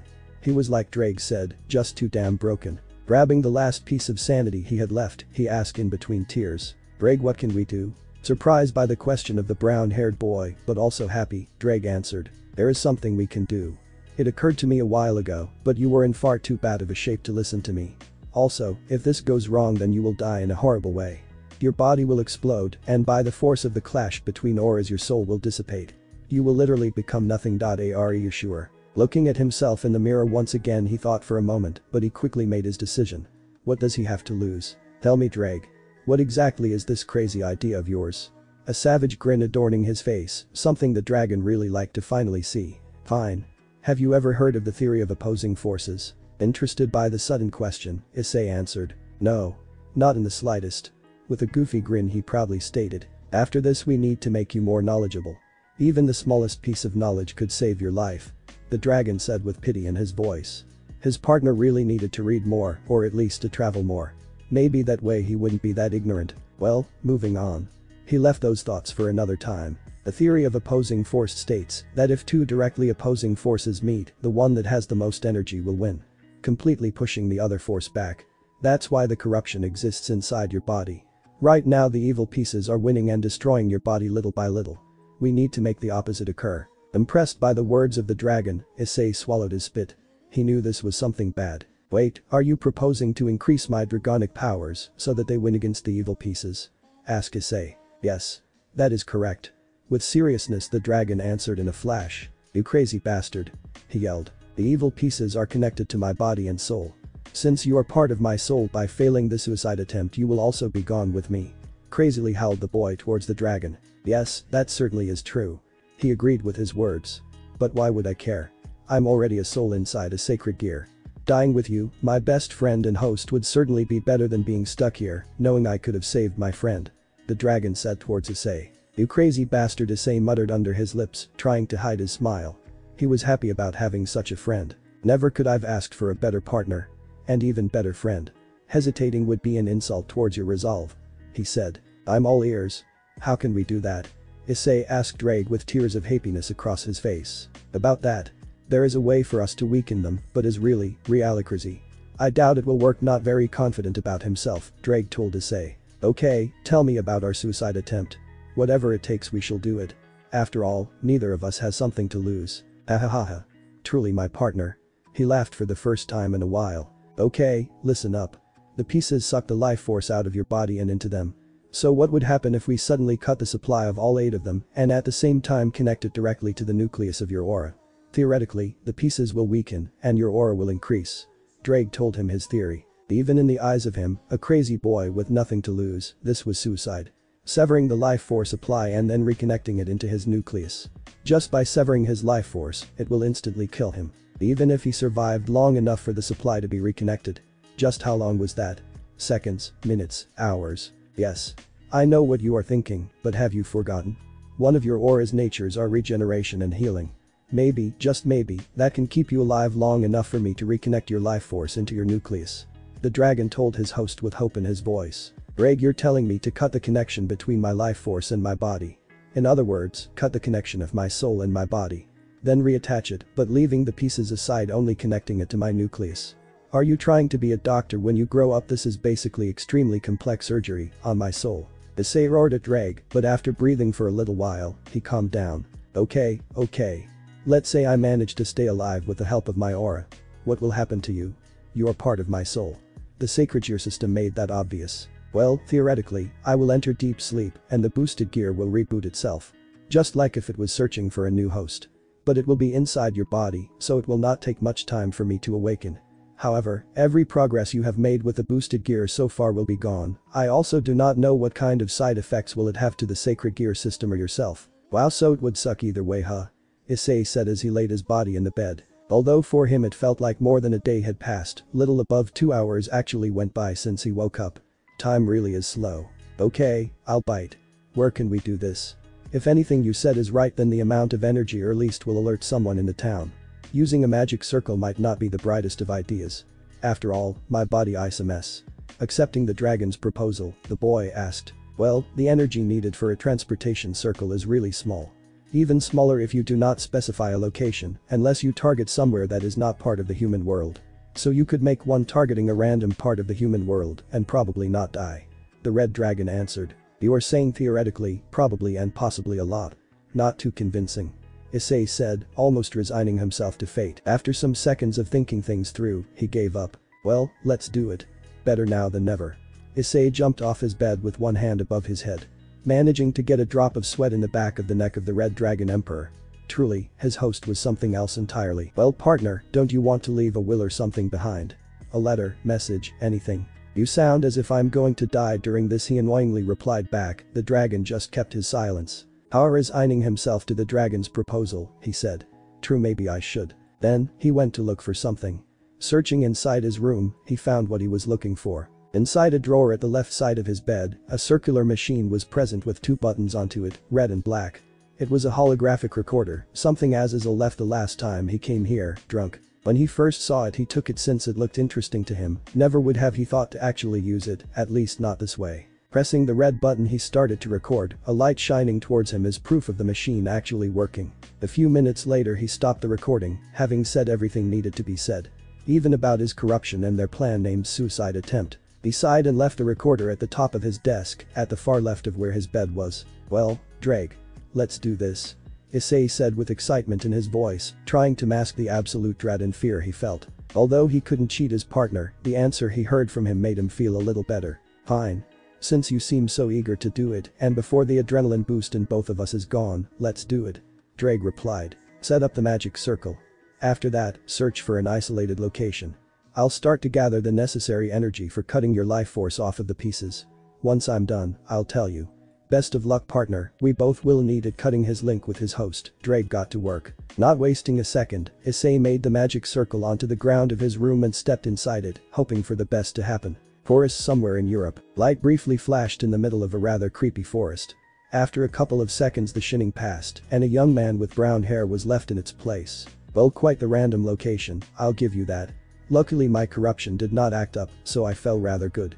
Issei said to no one in particular as he started to look around him. The entirety of his surroundings were colored in either green or brown. Except for the sky that was a rather dark blue with a tinge of orange. Clearly, whatever forest this was, night was approaching, and fast. Beginning to walk around without a specific direction, he started to look for the location he was thinking of. He moved in between tall trees dozens of feet high, but still not high enough to cover the entirety of the sky. The ground was soft, it was clearly obvious that rain was abundant in this place. Moss grew here and there, and the wind was cold as well as the climate in general. But snow was nowhere to be seen. Continuing his walk in what he thought was an endless forest. Damn. This place is huge. I have walked for a while, yet not a single decent spot has been found. Is my luck really that bad? Grabbing his head in between his hands, he yelled. Please, any place is fine. I just want it to be isolated enough. Screaming at the forest. He started to spin around in anxiety. Feeling dizzy, he fell to the ground. The soft soil, moss and grass fortunately alleviated his fall. Opening his eyes with some tiredness, he looked upwards. Before him laid one of the most beautiful sights he had ever seen, and oddly enough, it filled him with peace, calming his mind. The view was that of the clear night sky, in a dark imperial blue, not black. Stars filled his vision, and wherever he set his eyes on laid a bright star. The full moon hung high and was proudly displaying its arrogance with its light and beauty. A few comets flew by the sky, painting their trail like in a canvas. It was the first time Issei had ever seen the starry sky. He had no words to say. Not even a thought flew by his head. He stood up and looked around, quickly finding a big rock to sit on. Approaching his target, he sat on it and looked upwards. For the first time in the past couple of horrible months, he felt happy, he felt peace. And in a brief moment, he felt something change inside of him. Now he felt he had a goal. He wanted to see the world. If only the sight of a random forest in a random part of the world was this breathtaking. Then how about other places famous throughout the world? What about the supernatural world? What about Asgard? Grigori? Takamagahara? And so many others. He now knew what he wanted to do. He wanted to travel. To see with his own eyes how truly beautiful this world, filled with mysteries, was. Standing up from the rock, light filled his eyes. His former dead look was now completely gone, being replaced with a resolute look filled with a certain wisdom in life. Giving him, in his rather deplorable state, a handsome hint. Continuing his journey, he walked while staring at the sky, the stars being his guide. A while later, he found what he was looking for. A mountain now stood in front of him, deeply rooted into the earth. Although it wasn't big, by no means was it small. Heading towards it, Issei thought. Well, it seems that Lady Luck finally smiled at me. With a smile, he looked towards what it looked like, a cave. Stepping closer, he confirmed his suspicions. It truly was a cave. Delu, screaming at the cave, the echo resounded for a little while. It proved that this cave was deep within the mountain and deep within the earth, similar to a mine. But he knew it wasn't, after all. No sign of human civilization was found when he started his journey into the forest. So one could guess this cave was a natural formed one. Hiding his excitement, he walked inwards. The scenery slowly changed. The light of the moon no longer was present, but with his night vision he could perfectly see. The wet cavern was what he was walking in. Only the echo of the drops of water falling from stalactites to the ground and a couple of animal sounds could be heard. His footsteps slowly took over the noise fight inside the cavern as he walked deeper in. Now he understood why Vali liked to see new places and explore the world. It was exciting. Interesting. But best of all, relaxing. He could lay his worries aside when doing this, not letting a single negative thought get inside his head. This could be addicting, thought the brown-haired man to himself. But soon after, another voice woke him up from his monologue. Partner, I finished. I gathered all the energy I could from the boosted gear, and once we reach the location we can start. But there is something I need to ask you, said Draig with rare seriousness in his voice, catching the explorer off guard. Sure partner. What do you want to talk about? Since they were alone, he had no fear of speaking loudly to his friend. This will be hard, the dragon thought to himself. Partner, after this, what do you want to do? Will you return to them? Will you give up? Will you seek revenge? Draig cautiously asked the last part to his partner. Issei froze when he heard that. He stopped his walk and looked at the green glow in his palm, staying completely silent for minutes until he spoke up. I do not know. Issei replied. He truly didn't know what he wanted to do. Seeking revenge was pleasurable but rather empty. After that, then what? Being hunted by half of the supernatural world? Nah, it isn't worth it. If he really did get revenge, then what was the difference between him and them? He wanted to prove he was different from anything and from anyone, but that dark path wasn't on his mind. If he wanted revenge, then it will be by his own way, not slaughtering everything in his path like a mindless beast. He was curious though. Why did they do that? Why did they choose to leave him? But now, it wasn't in his list of priorities. If he was like before, he would have looked for answers even if blood stained his hands, but different questions filled his head. What do I want to do? That was his first thought. Will I turn back? For what purpose? Being pushed back and scorned for what I once was. Issei started to think deeply to himself, something he hadn't done in a long while. I must agree, my attitude wasn't the best. But still is not enough to treat me like that. His eyes were shining with anger. To speak behind my back like that. To treat me as a disposable shield like that. To insult and hurt me like that. Issei thought while clenching his fists. Anger filled him, but he did not let it control him, not anymore. He wanted to become stronger, to become someone feared and respected. So he came up with his decision. I will change, and I'll show you all how wrong you were. That was his answer. I will no longer be a joke. I will no longer be kicked around and be led by the nose. I will become someone you will not underestimate, and I will show you all the might of a dragon. That will be my revenge. Seeing his partner in deep thought, the dragon did not say anything else. He was worried over the decision his partner will make. He didn't want his partner to seek revenge that never solved anything. Rather, it left even more pain to those involved. Although he couldn't see his partner's thoughts, he could feel his emotions. Determination, pride, decisiveness, and for once in a long time happiness. He now knew what decision his partner made, and damn was he proud and happy. Now was the time to hear the answer from him. But secretly he already knew the answer. Draig's suspense filled his voice. That made the dragon put all of his attention to his words. I want to do what I want. Like a true dragon. His words echoed with strength all over the cave. I do not want to be a slave, following a spoiled little girl that thinks she is the best. I no longer want to be led by the nose by someone else. I want to become a true leader with his own team. I want to journey around the world and see how beautiful it is. Issei screamed with all the power he had in his body. But first and foremost he inhaled deeply. I do not want to be treated as an ignorant, naive, foolish, perverted boy. I want to be treated with respect, with seriousness, and like how I truly deserve it. His scream turned into a roar, a true dragon's roar that echoed within the cave, shaking the entire mountain and the forest. He looked like a beast freed from its bindings. Draig was stupefied, the answer he guessed was completely off the mark. But the answer given to him by his partner filled him with eagerness, pride, and many more emotions. He was happy that his friend and host wanted to do that. Now he was finally maturing and acting like a true dragon should. Not saying anything, the dragon let his friend unburden himself. After the echo of the roar disappeared, he finally spoke. Partner, he couldn't hide the smile in his face. I could not agree with you more. Finally you left behind that self-destructive attitude you had. Finally are you willing to change for the good. Finally you are acting like a dragon should. Draig roared at Issei. But instead of intimidating, it was supportive and filled with eagerness to get already started. Move ahead, Issei. There are still things we need to do before accomplishing the goals we have imposed on ourselves. Regaining his composure, Draig told Issei.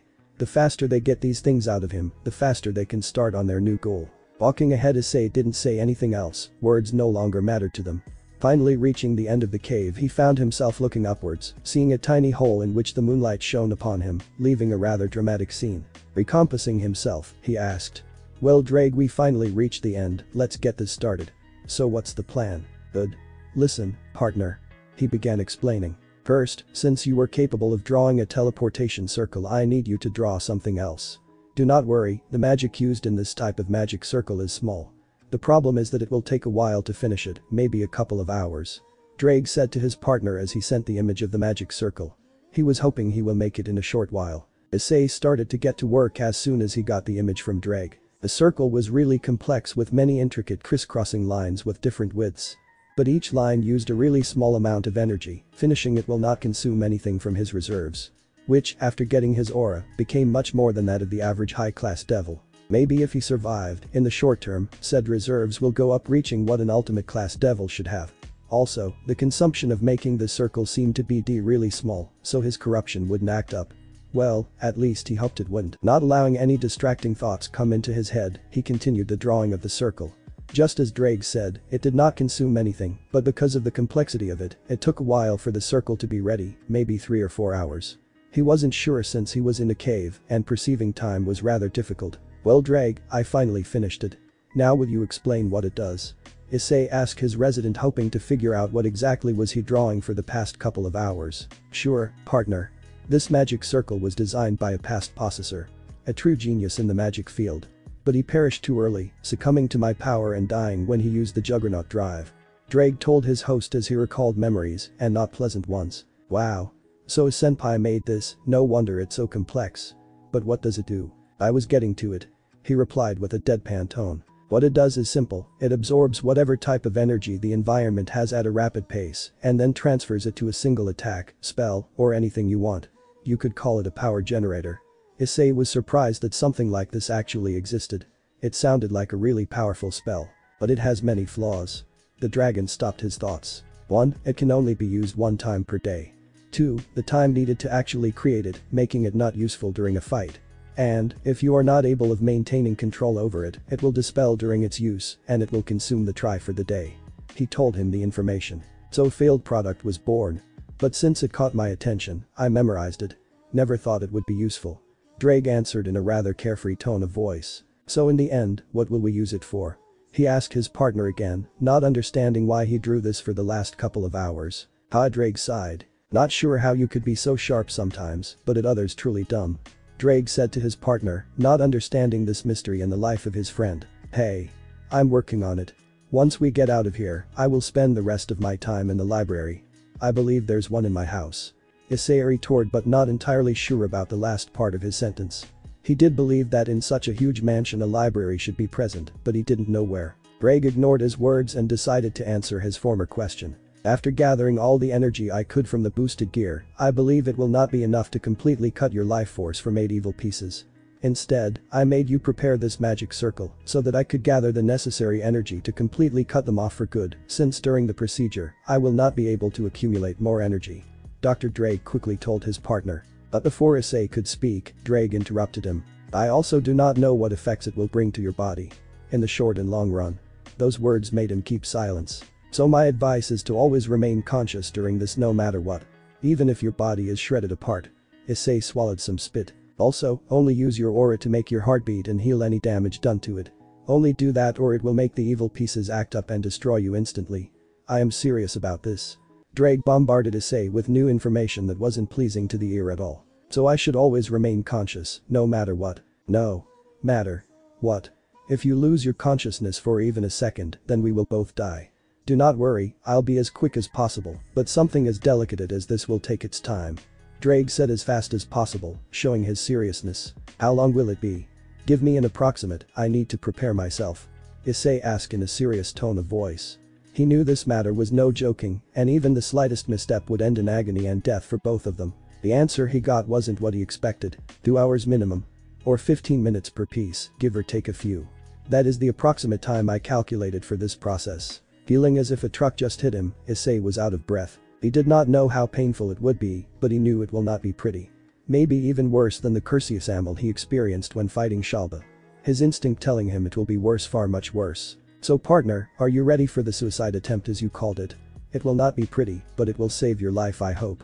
Draig said to his friend, but keeping the last part to himself as he didn't want to discourage him. After what he felt like an eternity, Issei gathered his courage and crazily said, bring it on, Draig. I will survive, so you better make it as well.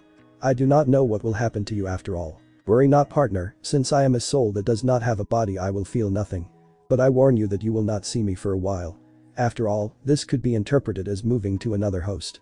Draig said to him. Issei could feel that the dragon was anxious as well. Oh yeah, during the process, I will not be able to communicate with you. So you will be on your own. Therefore, I will not say goodbye, I will only say, see you soon, partner. Now let's start this. Hearing the words of his partner anchored him even more. Even the roar at the end was a nice touch. Yeah. Let's do this. Scene change inside the cave a couple of seconds after. The magic circle was activated at the end of those words. Light filled the cavern, and an extremely dense and powerful red-colored aura surrounded Issei. Widening his eyes so much they turned bloodshot, Issei swallowed the scream of despair he felt. Definitely much worse than the curse of Samel by a few times. His body cramped up and fell to the ground, twitching continuously as if he had spasms. Now he was completely laying down on the ground wanting to scream, but thanks to the fierce glint in his eyes, he swallowed the scream back down. Seconds after that, his skin started to dry up. His former pale color turned blood red because of the effort of resisting the torture. Soon after, cracks and cuts started to appear on his skin, as if an extremely sharp knife cut him horizontally and vertically. Blood flowed and it started to taint the floor of the cave red. As time moved on, more cuts appeared on his skin. His aura started to act automatically, trying to heal those wounds, but he stopped it.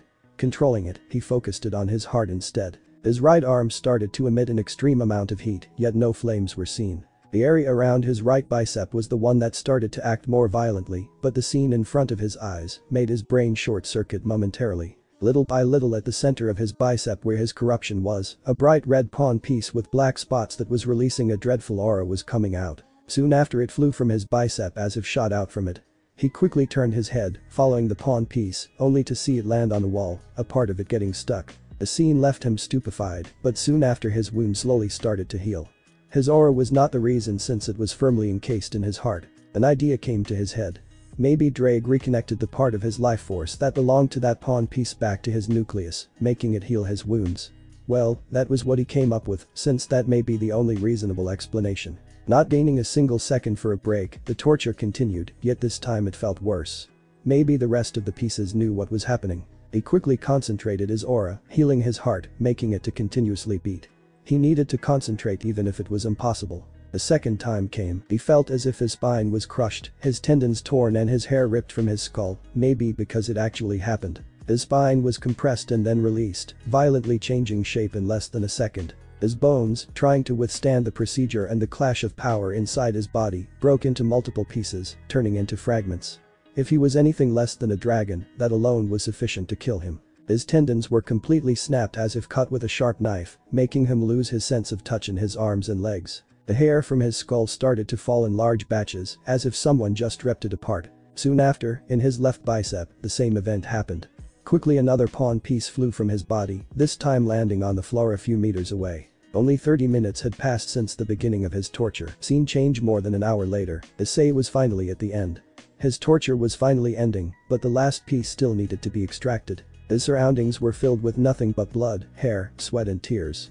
Proof of the hell he experienced while still living. He had to accept it. A few times he almost lost consciousness, but his iron-like will woke him up, letting him avoid the worst-case scenario. What was once a cave was nowhere to be seen. As if a battle happened inside this place, everything was filled with either cracks or holes. Being among them 7 obvious craters, in which, at the center, one could see a bright red pawn piece with black spots, emitting a dreadful aura. The black aura was rising up into the air, covering a part of the ceiling just like smoke. At the center of the cave, laid the figure of a boy with nothing covering neither his torso nor his feet. The only piece of clothing left was some blood-soaked pants that were destroyed, a couple of parts missing on them. One could see his slowly rising and falling, barely breathing. Yet now, in that terrible state, he looked more alive than before. Most of his corruption was now gone, the single last spot of it being the one at his heart. That pitch black, swirling, pulsing spot was the last one, and at the same time the most dangerous one of them. During the past hour and 45 minutes, he experienced tortures no living being would be able to withstand. It did not matter whether they were humans or devils, he guaranteed that no one will be able to survive it. Yet now, even after all of that, he was scared. Each expulsion of an evil piece got worse than the one before, so he didn't know what exactly was what awaited him. The last expulsion almost broke him, mentally and physically. It was really close. If it lasted a second more, then he would no longer be among the living, and even if he would no longer be sane. Feeling his wounds heal, he looked around, seeing nothing but either cracks, holes or blood. It was so much of it that he didn't believe that it was from him. Maybe his life force was also recovering his loss of blood. Who would know? His hair was much longer, reaching below his shoulders. It was a tone much more darker than before, but still brown. Maybe all the energy used in this experiment and the stress he felt left him with the secondary effect of a darker hair. He didn't exactly cared about it. His hair, even after this, still maintained the same style he had. He really needed to do something about it. He looked awful with those twin tails. His eyes, because of the constant activity of his demon mark, were black with a tinge of red, looking really intimidating and scary. But before he could continue appreciating his appearance in a blood pool by his side, the healing was done. Mentally preparing himself for the worst, he never knew what got him. Scene change unknown. Issei opened his eyes. In front of him was nothing but darkness. He looked around and saw himself floating on an endless obscurity. For a moment he thought that he almost had it. He almost succeeded. He started to cry, tears falling from his face. He felt awful, especially towards Draig. He had failed him, his best friend, and now they were both gone, dead. Sorry pal. It seems I wasn't able to do it, please forgive me, I dragged you down with me. Tears of regret and sadness were falling down on both of his eyes. Before continuing his monologue, he was abruptly interrupted. Flash, light filled his surroundings, blinding him momentarily. He quickly closed his eyes as a reflex. When he opened them back up, he was back in Kuo. He was in the Orc, talking to Riaz and Akeno. He remembered this scene. It was that from that fateful and horrible day. How many times had he dreamt of this very scene? How many nightmares? How many night terrors? He didn't know. The scene changed. He now was standing behind his past self, inside Kuo College Division. He was seeing that day from a third-person point of view. Just like a spectator. He was inside the faculty Riaz and Akeno studied at. He could see his former self peeking from the tiny gap between the door. He could see how his Issei's face slowly morphed into that of anger, agony, sadness, and despair. Not being able to continue watching, he quickly turned around. Why did I had to remember this disgusting scene now that I am dying? Really shitty luck. Disgust followed his words as he turned back around at his former self. He could see how his past me had eyes filled with disbelief. Soon after, Issei stood up and started to walk towards the stairs, walking past his side not noticing him in the slightest. It seemed that his former self could not see him. Deciding to follow him, not sure why, Issei walked away and after him. Soon, he stood at the bottom of the stairs. He could see how his past self fell to the ground and was breathing heavily. The look on his face was really bad, even for him to say. He did not want to experience this again. It hurt far too much. Shit. Get away from here. You should go back home. Listen to Draig and get away. Issei was screaming at himself. Yet he couldn't hear him, he was still sitting there. After a little while, his former self stood up and weakly walked towards the door. Shit. Keep moving. We need to get out of here. This disgusting place is making me feel sick. Issei continued to scream at himself. His words never reached him. Heading out the door, they crossed the campus and reached the metal gate. Yes. Finally out of that hellhole. Issei was finally relaxing a bit, but before he could say anything else, his face lost color. He could see his former self running towards the park. No. Don't go theory. Screaming with everything he got, he tried to stop him. But seeing that it was useless he started to run in the opposite direction, however, it was futile. His legs moved, yet he didn't actually advance from his position. He felt how his body was coming closer and closer to his former self, just like in a nightmare. No. Please, don't make me go back theory. He screamed as tears and snot were falling down his face, but it was pointless. Trying to run away he kept failing. Instead he was getting closer and closer to the center of the park, where he and Issei was. Stopping his futile attempts at escaping, he looked around, trying to find his former self. That was the only thing he could do. He was trembling all over. Sweat started to accumulate in his forehead and fell down his chills continuously circulated around his spine. He could also see how his skin was getting goosebumps and his hair was standing on end. The clattering of his teeth was the only sound coming from him. He suddenly stopped. He could see his former self laying down on a bench. Then he quickly hid behind it, inside a bush. He knew this scene too well. Just how many times had he dreamt about the same scene? He could feel how the blood in his body was replaced with ice. He, slowly, like a rusty machine, turned around. There they are. No, please don't let me see this again, I beg you. Please don't. I don't want to experience this again. Begging to whatever deity he thought of, he went on his knees, his arms hugging his head, as if trying to protect himself from the scene. But as soon as he turned his head back up, he saw that he was now at the side of his former self. Please, don't. Screaming at his other self as he saw how he was peeking at them through the bush, he threw himself at the former Issei, but to his surprise, he simply went through him. Now laying flat onto the ground, right behind his former self. He got up and stood in front of his former self, as if trying to block his view. His past self completely ignored him, as if he was nothing but air. You dumb piece of. Before continuing his profanities, he could see how Issei coughed out blood. He knew why. Some time before he had done it as well. Turning around he saw the scene that haunted his memories till this day. The four women were talking among themselves, a normal conversation for anyone. But for him, each word was like a sharp knife digging straight towards his heart. He tried to turn around but he couldn't. Just like when he tried to run away, something compelled him to look. Tears fell down his face. His breath turned heavy, he could feel how his body was shutting itself down. He continued to watch, the whole lot of it. But at some point tears stopped forming in his eyes, he no longer cared. Suddenly, a chill went down his spine. He turned back and saw his former self being surrounded by a miasma, black with red tints, shining in a violet light at intervals. But that was not what scared him, rather, what happened afterward. Oh no, please don't tell me that is going to happen. He could see his former self's second skin break, releasing a terrible miasma that covered the entirety of the city. That actually happened. Draig never told me that. With a pale face he looked towards his past self. He saw him summon the boosted gear and reciting that chant. Wait. Don't activate that. Just how many innocents will be lost if you activate it? Yelling at his past self, he tried to move, but his body did not respond to him. The shock from experiencing that scene again was still present in his body, and because of that, he couldn't move properly. Shit. Move body. Move. I need to stop him before he does something he will regret even after dead. He tried to move. However, it was useless, his body did not respond. Damn it. I said, move. Breaking free from whatever rooted him in place, he slowly moved towards his past self. Yes. Finally. I won't let something like this happen. Yelling in an even louder voice than before, he slowly walked towards his past self who now was on the third part of the chant. Closing in on him, he suddenly couldn't move, darkness filled his vision and he couldn't see anything. He merely closed his eyes as a reflex. When he opened them back up he saw them. Every single one was right in front of him, stopping him from reaching his past self. The chant started to slow down. His past self was fighting against it with whatever will he had left. Shit. All of you again. Scram out of my way. He screamed towards them, but it did not work. Then, for the first time since coming to this place, he heard a voice. It came from in front of him, more specifically from Ria's Gremory. Standing not more than a meter away. Her entire sclera along with her iris was black, giving her a terrifying look. Now, Issei. You better get away before you get hurt. After all, there is nothing a dumb pervert like you can do. With a calm voice that sounded sweet but extremely cold, Ria said to Issei. The words he heard from her felt like a knife in his gut, stopping him in his tracks. Then he heard a flirty and sharp voice. Issei, you better turn around before we hurt you. After all, you are accustomed to follow orders. Now be a good dog and go back. With a sadistic tone Akeno talked to him, her eyes were the same as Ria's. Those words made Issei feel like throwing up, he felt sick and dizzy. Yet, another voice was heard. Pervert. You better turn around this instant or I'll break you really bad.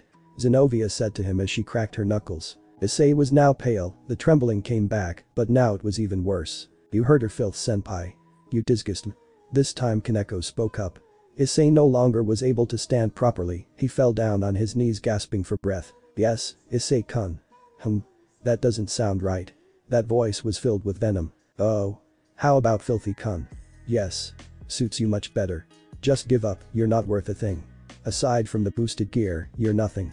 Why else do you think we spent all that time with a pervert like you? Irina sharply told Issei the cruel truth. When she said that, all the memories of him spending time with each girl filled his mind. Tears and snot came from his eyes and nose. Ai-san, how pathetic you look, truly pitiful. So pitiful, I want to laugh, but nothing comes out. Those words came from Asia. She was giving him a horrible smile. Ai-sama. You truly are naive, thinking you could do something. There's nothing you can do. Her voice was cold and sharp. Why am I worried? You are far too dumb and stupid to even think of something. Ha ha ha ha ha. Ravel basically spat at him. Issei was now on the floor, kneeling with an empty look in his eyes. He felt like giving up and listening to their words. He wanted to give up. He really wanted everything to end. His sight started to darken, as if he was going blind. His body felt weak and void of strength. He couldn't even look up. His mind was empty and his will to fight, even after all that he went through, was starting to fade. It was slowly leaving his broken body. The shadows in his surroundings started to hug him, trying to finally claim his life for once and for all. You are the best possessor of the boosted gear in history. The one with the greatest potential, and the one I dare to call a friend. Don't you dare leave after all we have been through. I know you can overcome this just how you always have, my friend. He remembered the words of a certain red dragon. When I come back I have something important to tell you, Issei-kun, so please wait. He remembered the last words of a certain white-haired Valkyrie before she went back to the north. Issei, we are going on a trip. So while I am gone you are the man of the house. Take care of yourself and become even stronger. Those were the words of his father. He remembered his face right before he left. He wore a straw hat dangling from his neck and a goofy grin on his face. Ice, my sweet boy. Take care. We will be gone for a while, but it won't be that long.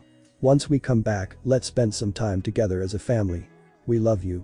He remembered the words of his mother right when they were saying goodbye at him. The moment they left Japan on a cruise ship. Issei, I'll come back for you. At that time, I'll give you a surprise. Words from a black-haired kitty as she hugged him before she went away. Ai-sama. I'll do some missions with my brother and Vali-sama before I come back here. Wish me luck. Said a certain female magician as he patted her head as a goodbye. Ice, I will go back to the dimensional gap. There are things I need to think about. The emotionless voice of Office as she disappeared inside a spatial crack, going back home. After he remembered all those voices, light came back to his eyes. He stood up, bangs covering his eyes. Surprised by this, Riaz talked back. Mice, pervert. I said, give up. Did you not understand? Riaz talked in a rather loud voice. Shut up. Said Ice with a cold voice that surprised even him. Someone is trying to be rebellious. How about a little punish? I said shut the up. He roared at them. All of them were taken by surprise. The words spoken by Ice were cold and sharp with an overwhelming feeling of dominance. I have taken enough of your bullshit. I am too disgusted to even look at you. So do me a favor and scram from my sight. As he said that, his eyes turned black with a tinge of red and his demon mark appeared on his forehead. His hair becoming slightly darker but still brown, a really dark brown. He was finally coming back to himself. HMPH. Someone doesn't know his place. Akeno, Kaneko. Teach him who are his superiors. Riaz ordered her peerage, but as soon as they reached Issei, they were both lifted from the ground by their necks. "Stop sending them to a suicide mission," he scolded. "And you too. Stop thinking you're above me. You're pathetically weak, it's you who should know your place," Issei said with his sharp and cold tone of voice. His darkness covered a part of his fingers in both arms. "Now, if you excuse me. I have an important event to attend to. So, leave." Increasing his aura, the figures of Riaz and her peerage alongside Ravel turned into a black mist. Releasing a tired sigh, Issei looked in front of him. The scene was of his past self who was chanting the fourth part of the Juggernaut Drive. Steadily walking towards him while his darkness was still active, he stood in front of him. Moving his left arm, he placed his hand on his past self's shoulder and said, "Don't let something like this destroy you. Don't let words from useless people that have no value hurt you. And foremost, don't you dare let your emotions control you and make innocents pay for their stupidity. Show them how much you are worth. Show them how wrong they were. Don't let vengeance corrupt you. Because if it does, then what is the difference between you and them?" With an extremely calm and warm tone of voice, different from his former one, he told his past self. It seemed that those words were also for himself, saying that he was different and that they will no longer affect him. Whatever they do, it no longer mattered to him. Finally feeling like a weight was off his shoulders, he smiled. The weight that was placed on him during that night was finally gone. He smiled, his first real smile after everything he went through. His past self vanished like smoke, the scenery of the park started to break apart like a mirror and disappeared. Everything was gone, only he remained. He felt as if he was standing in the middle of space, nothing could be either felt nor seen, but despite that Issei was feeling calm. Those words and what he just experienced helped him move on, his first real step in his new path. Now was the time to change. He had goals to achieve, and he won't let something like this stop him. At this moment Issei finally changed for the better, the first step towards an unknown future. Scene changed back at the cave. One could see a dark brown-haired boy laying down on the ground. The black spot swirling in his heart, but said spot started to disappear and in its place a bright crimson pawn piece was sent flying. It made a great arc and landed on the only path in and out of this cave. However, the boy did not woke up after that. One could see a black mark on his forehead, shining in a violet light, yet no signs of life came from the boy. He was dead. Seconds slowly passed, but the boy hadn't moved a muscle. No signs of breathing were seen. More than 10 minutes passed until a bright red aura started to come out from the boy. It was similar to the one that started the entire process, but this one was different, this one was more dark, and even some parts were shining with violet light, giving it a cold feeling. After a few moments, the aura disappeared and the boy opened his eyes. Pant. Pant. Pant. He started to breathe heavily, but he was only capable of that, he still couldn't move. His body was numb. He leaned on his side, coughing continuously and gasping for breath. "I'm alive," the boy said in between breaths, not believing what happened. He thought that this was another cruel prank from the world, but the pain he felt and the sensation of his body working properly proved him otherwise. "I'm alive," repeating again the same words, he slowly recovered his breath. "I am alive."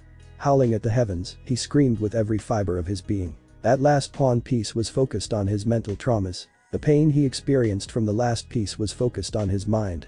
Since normal pain no longer worked on him, the last evil piece went towards his greatest weakness in that state. His mind. Truly worthy of the name evil piece. Aiming at the worst possible spot at the best timing possible. That thought sent a chill down his spine. Even if he couldn't move, he was alive. My vision is blurry. My senses are twisted. And my mind, well, just by the fact that I am speaking like this is proof enough that I'm not well. The dark brown-haired boy thought to himself. Well, it seems that I need to wait. Since the procedure was done, I can finally use my aura to fix my body. After that, I need to go back to Kuo. There are things I need to do. He said to no one in particular. Ahahaha. Let's see what awaits us. Now world, I'll show you what I'm made of. Issei said as a vicious grin adorned his entire face. I really do wonder what exactly will happen from now on. Thanks for watching this video. If you really enjoy this video, like, subscribe, and comment down below, and turn on that bell notification. Don't forget to support and follow IluLugal for writing that awesome fanfic, and also make sure to comment on this story link in the description. See you in the next video. Goodbye.